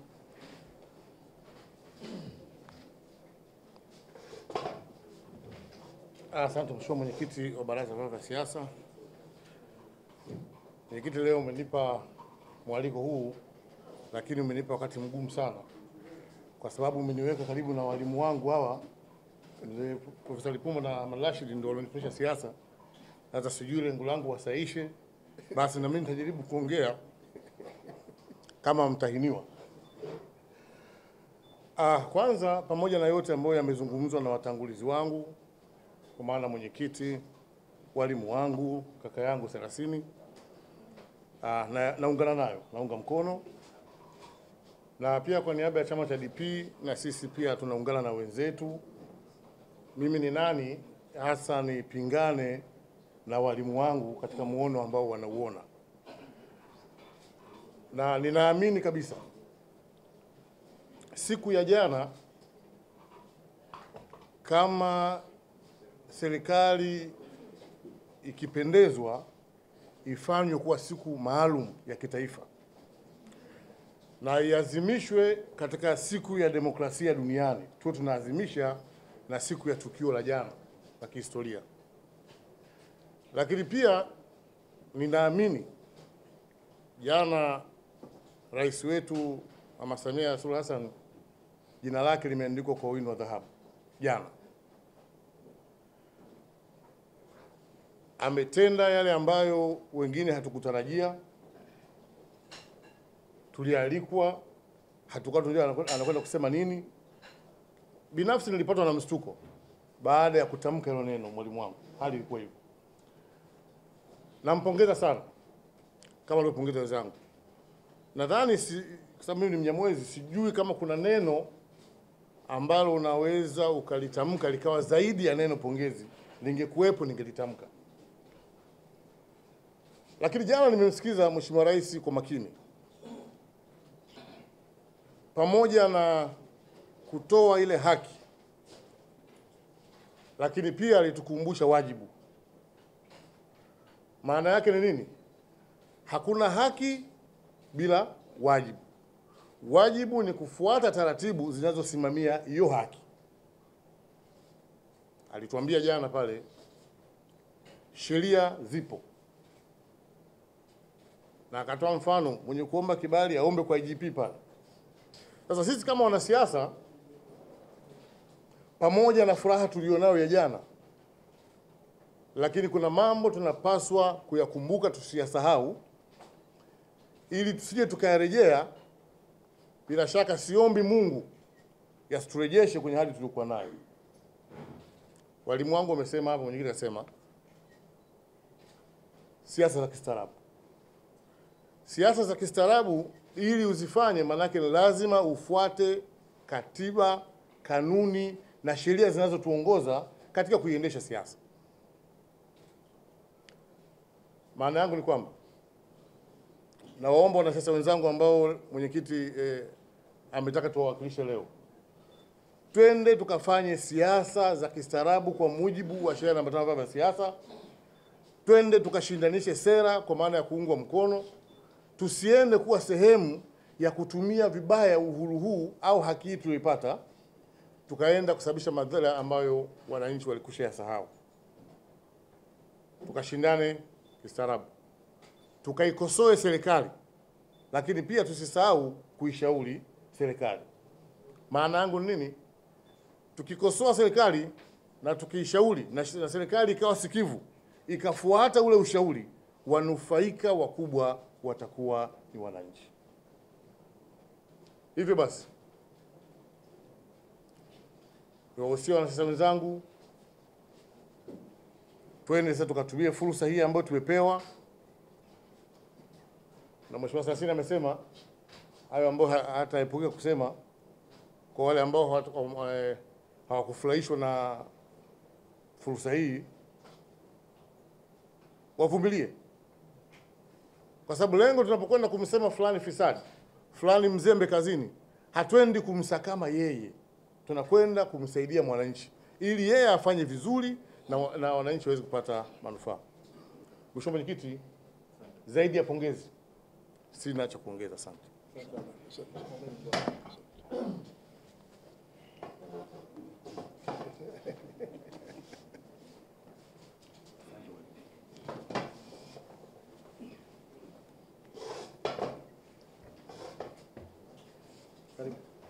Kwanza mimi niwashukuru waandishi wa habari.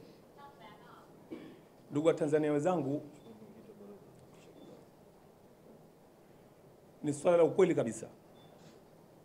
Kauli ya Mheshimiwa Rais ya jana, kauli 3 ambazo amezifanyia maamuzi ni mambo makubwa. Vyama vya siasa tayari tumeshafunguliwa. Tulikuwa gerezani tulikuwa hatuna kauli ya kisiasa, tulikuwa tunakonda kwa sababu tulikuwa hatupati vyakula vyetu. Vyakula vya wanasiasa ni mkutano wa hadhara. Kwa hivyo Mama Samia Suluhu Hassan ametumia udaktari wake, lakini ametumia ule umama wa kuona kwamba watoto wake walikuwa wana masikitiko, watoto wake walikuwa wameziwa midomo. Kwa hivyo kauli yake ya jana ya kuruhusu mikutano ya hadhara, hii sasa tumepata faraja. Na mimi kwa niaba ya chama changu, Chama cha Demokrasia Makini, nikiwa katibu mkuu na pia natokea Zanzibar, tutatumia jukwaa hili ambalo Mama Samia ameturuhusu kuikosoa serikali kwa njia za kistaarabu, kwa sababu amesema kabisa tuikosoe serikali, pamoja na kwamba ametuambia mnaponikosoa basi mimi nafanya marekebisho hapo hapo. Na hili lilituduaza sisi wanasiasa. Kwa hivyo katika masuala haya ya kisiasa sasa hivi tumepata muda ambao tutautumia ili kwenda na sisi kujitangaza kwa wananchi. Lakini pia Mheshimiwa Samia amezungumza swala la pili, swala la sheria, marekebisho ya sheria, na ametuambia kwamba yapo katika mchakato. Lakini kubwa zaidi pia amegusia swala la katiba. Kwa hivyo Watanzania, wanasiasa, taasisi za kiraia, NGOs, sasa hivi tumekuwa na furaha ambayo hata kama ukiamua kuandika kitabu cha kumzungumzia Mama Samia mwaka mpya 2023 na kufunguliwa wanasiasa ili wafanye siasa, ni swala la busara sana. Kwa hivyo na mimi nampongeza Dr. Samia Suluhu Hassan, Rais wa Jamhuri ya Muungano wa Tanzania na mwenyekiti wa Chama cha Mapinduzi CCM. Lakini vile vile nichukue nafasi hii pia kumpongeza mwenyekiti wa baraza. Tayari mimi nilikuwa nishavuka maji, niko Zanzibar, lakini nikaambiwa njoo haraka tuungane ili tuje kumshukuru na kumpongeza Mheshimiwa Rais. Kwa hivyo kwa niaba ya Chama cha Demokrasia Makini nasema kwamba sisi kwa upande kule wa Zanzibar tutatumia jukwaa la kisiasa kuzungumzia siasa za kistaarabu, lakini vile vile tutakuwa tuko tayari kuwalani wale ambao watatumia haya majukwaa kama mama alivyosema mwenyewe, kwa kutumia kushajihisha wananchi kufanya fujo, kutukana viongozi hao. Sisi tutawalaani kama Chama cha Demokrasia Makini. Mwenyekiti wa baraza Profesa Lipumba wote washazungumza. Kwa hivyo mimi niseme tu kwa niaba ya chama changu, sina neno la kumalizia la kusema, kwa sababu kama nilivyosema mwanzo, hata nikiambiwa niandike ripoti ya peji 100 hazitotosha kumzungumzia Mama Samia katika kitendo cha jana alichokifanya. Kwa hivyo hongera Mama Samia, pamoja na chama chako cha Mapinduzi, kama ulivyosema chama chako kimeridhia. Kwa hivyo na mimi nasema kwamba tuko pamoja, tutafanya kazi za kisiasa za kistaarabu, tutakosoa pale ambapo panahitajika kukosolewa na tutapongeza pale ambapo panahitajika kupongezwa. Asanteni sana. Kwa majina naitwa Ameri Hassan Ameri, ni katibu mkuu wa Chama cha Demokrasia Makini. Asante.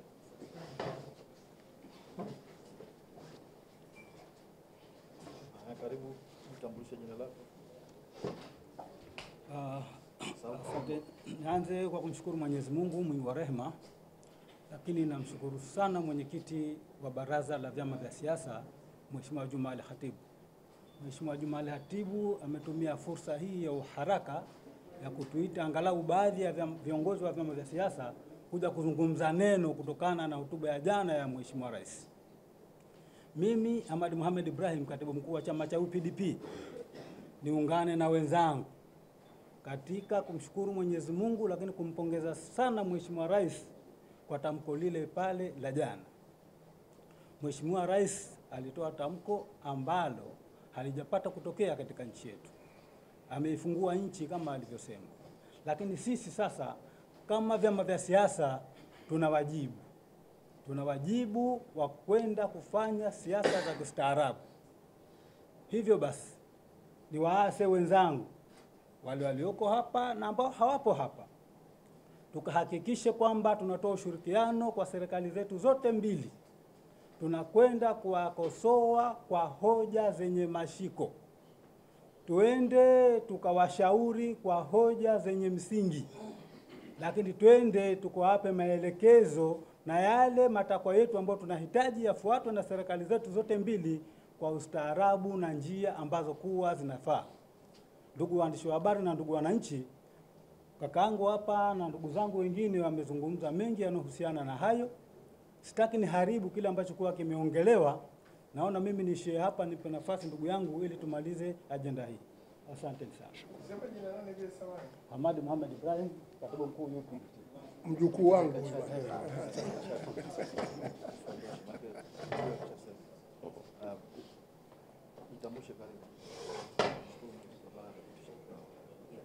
Mheshimiwa Mwenyekiti, waheshimiwa viongozi wenzangu, ndugu waandishi wa habari. Kwa jina naitwa Magwira, ni makamu mwenyekiti wa DP Zanzibar. Lakini pia ningependa kuchukua nafasi hii kumshukuru mwenyekiti wetu wa baraza. Na napenda ieleweke, mwenyekiti wa baraza sio kwamba labda ametuforce tu. Ametupigia simu, akatueleza jamani kuna 1 2 3 mnaonaje? Kila mtu aliyekuja hapa sio kwamba labda mwenyekiti wa baraza anatuburuza. Hapana, amemshawishi kila mmoja na wote tumekubaliana hii hoja ni ya msingi. Sasa niwashukuru pia viongozi wenzangu ambao wametangulia kusema mengi wameyazungumza. Lakini kuna mambo mawili nilikuwa naomba niyazungumze. La kwanza kabisa, uwazi wa Mheshimiwa Rais wetu wa Jamhuri ya Muungano wa Tanzania. Kuwa mkweli, kuwa muwazi.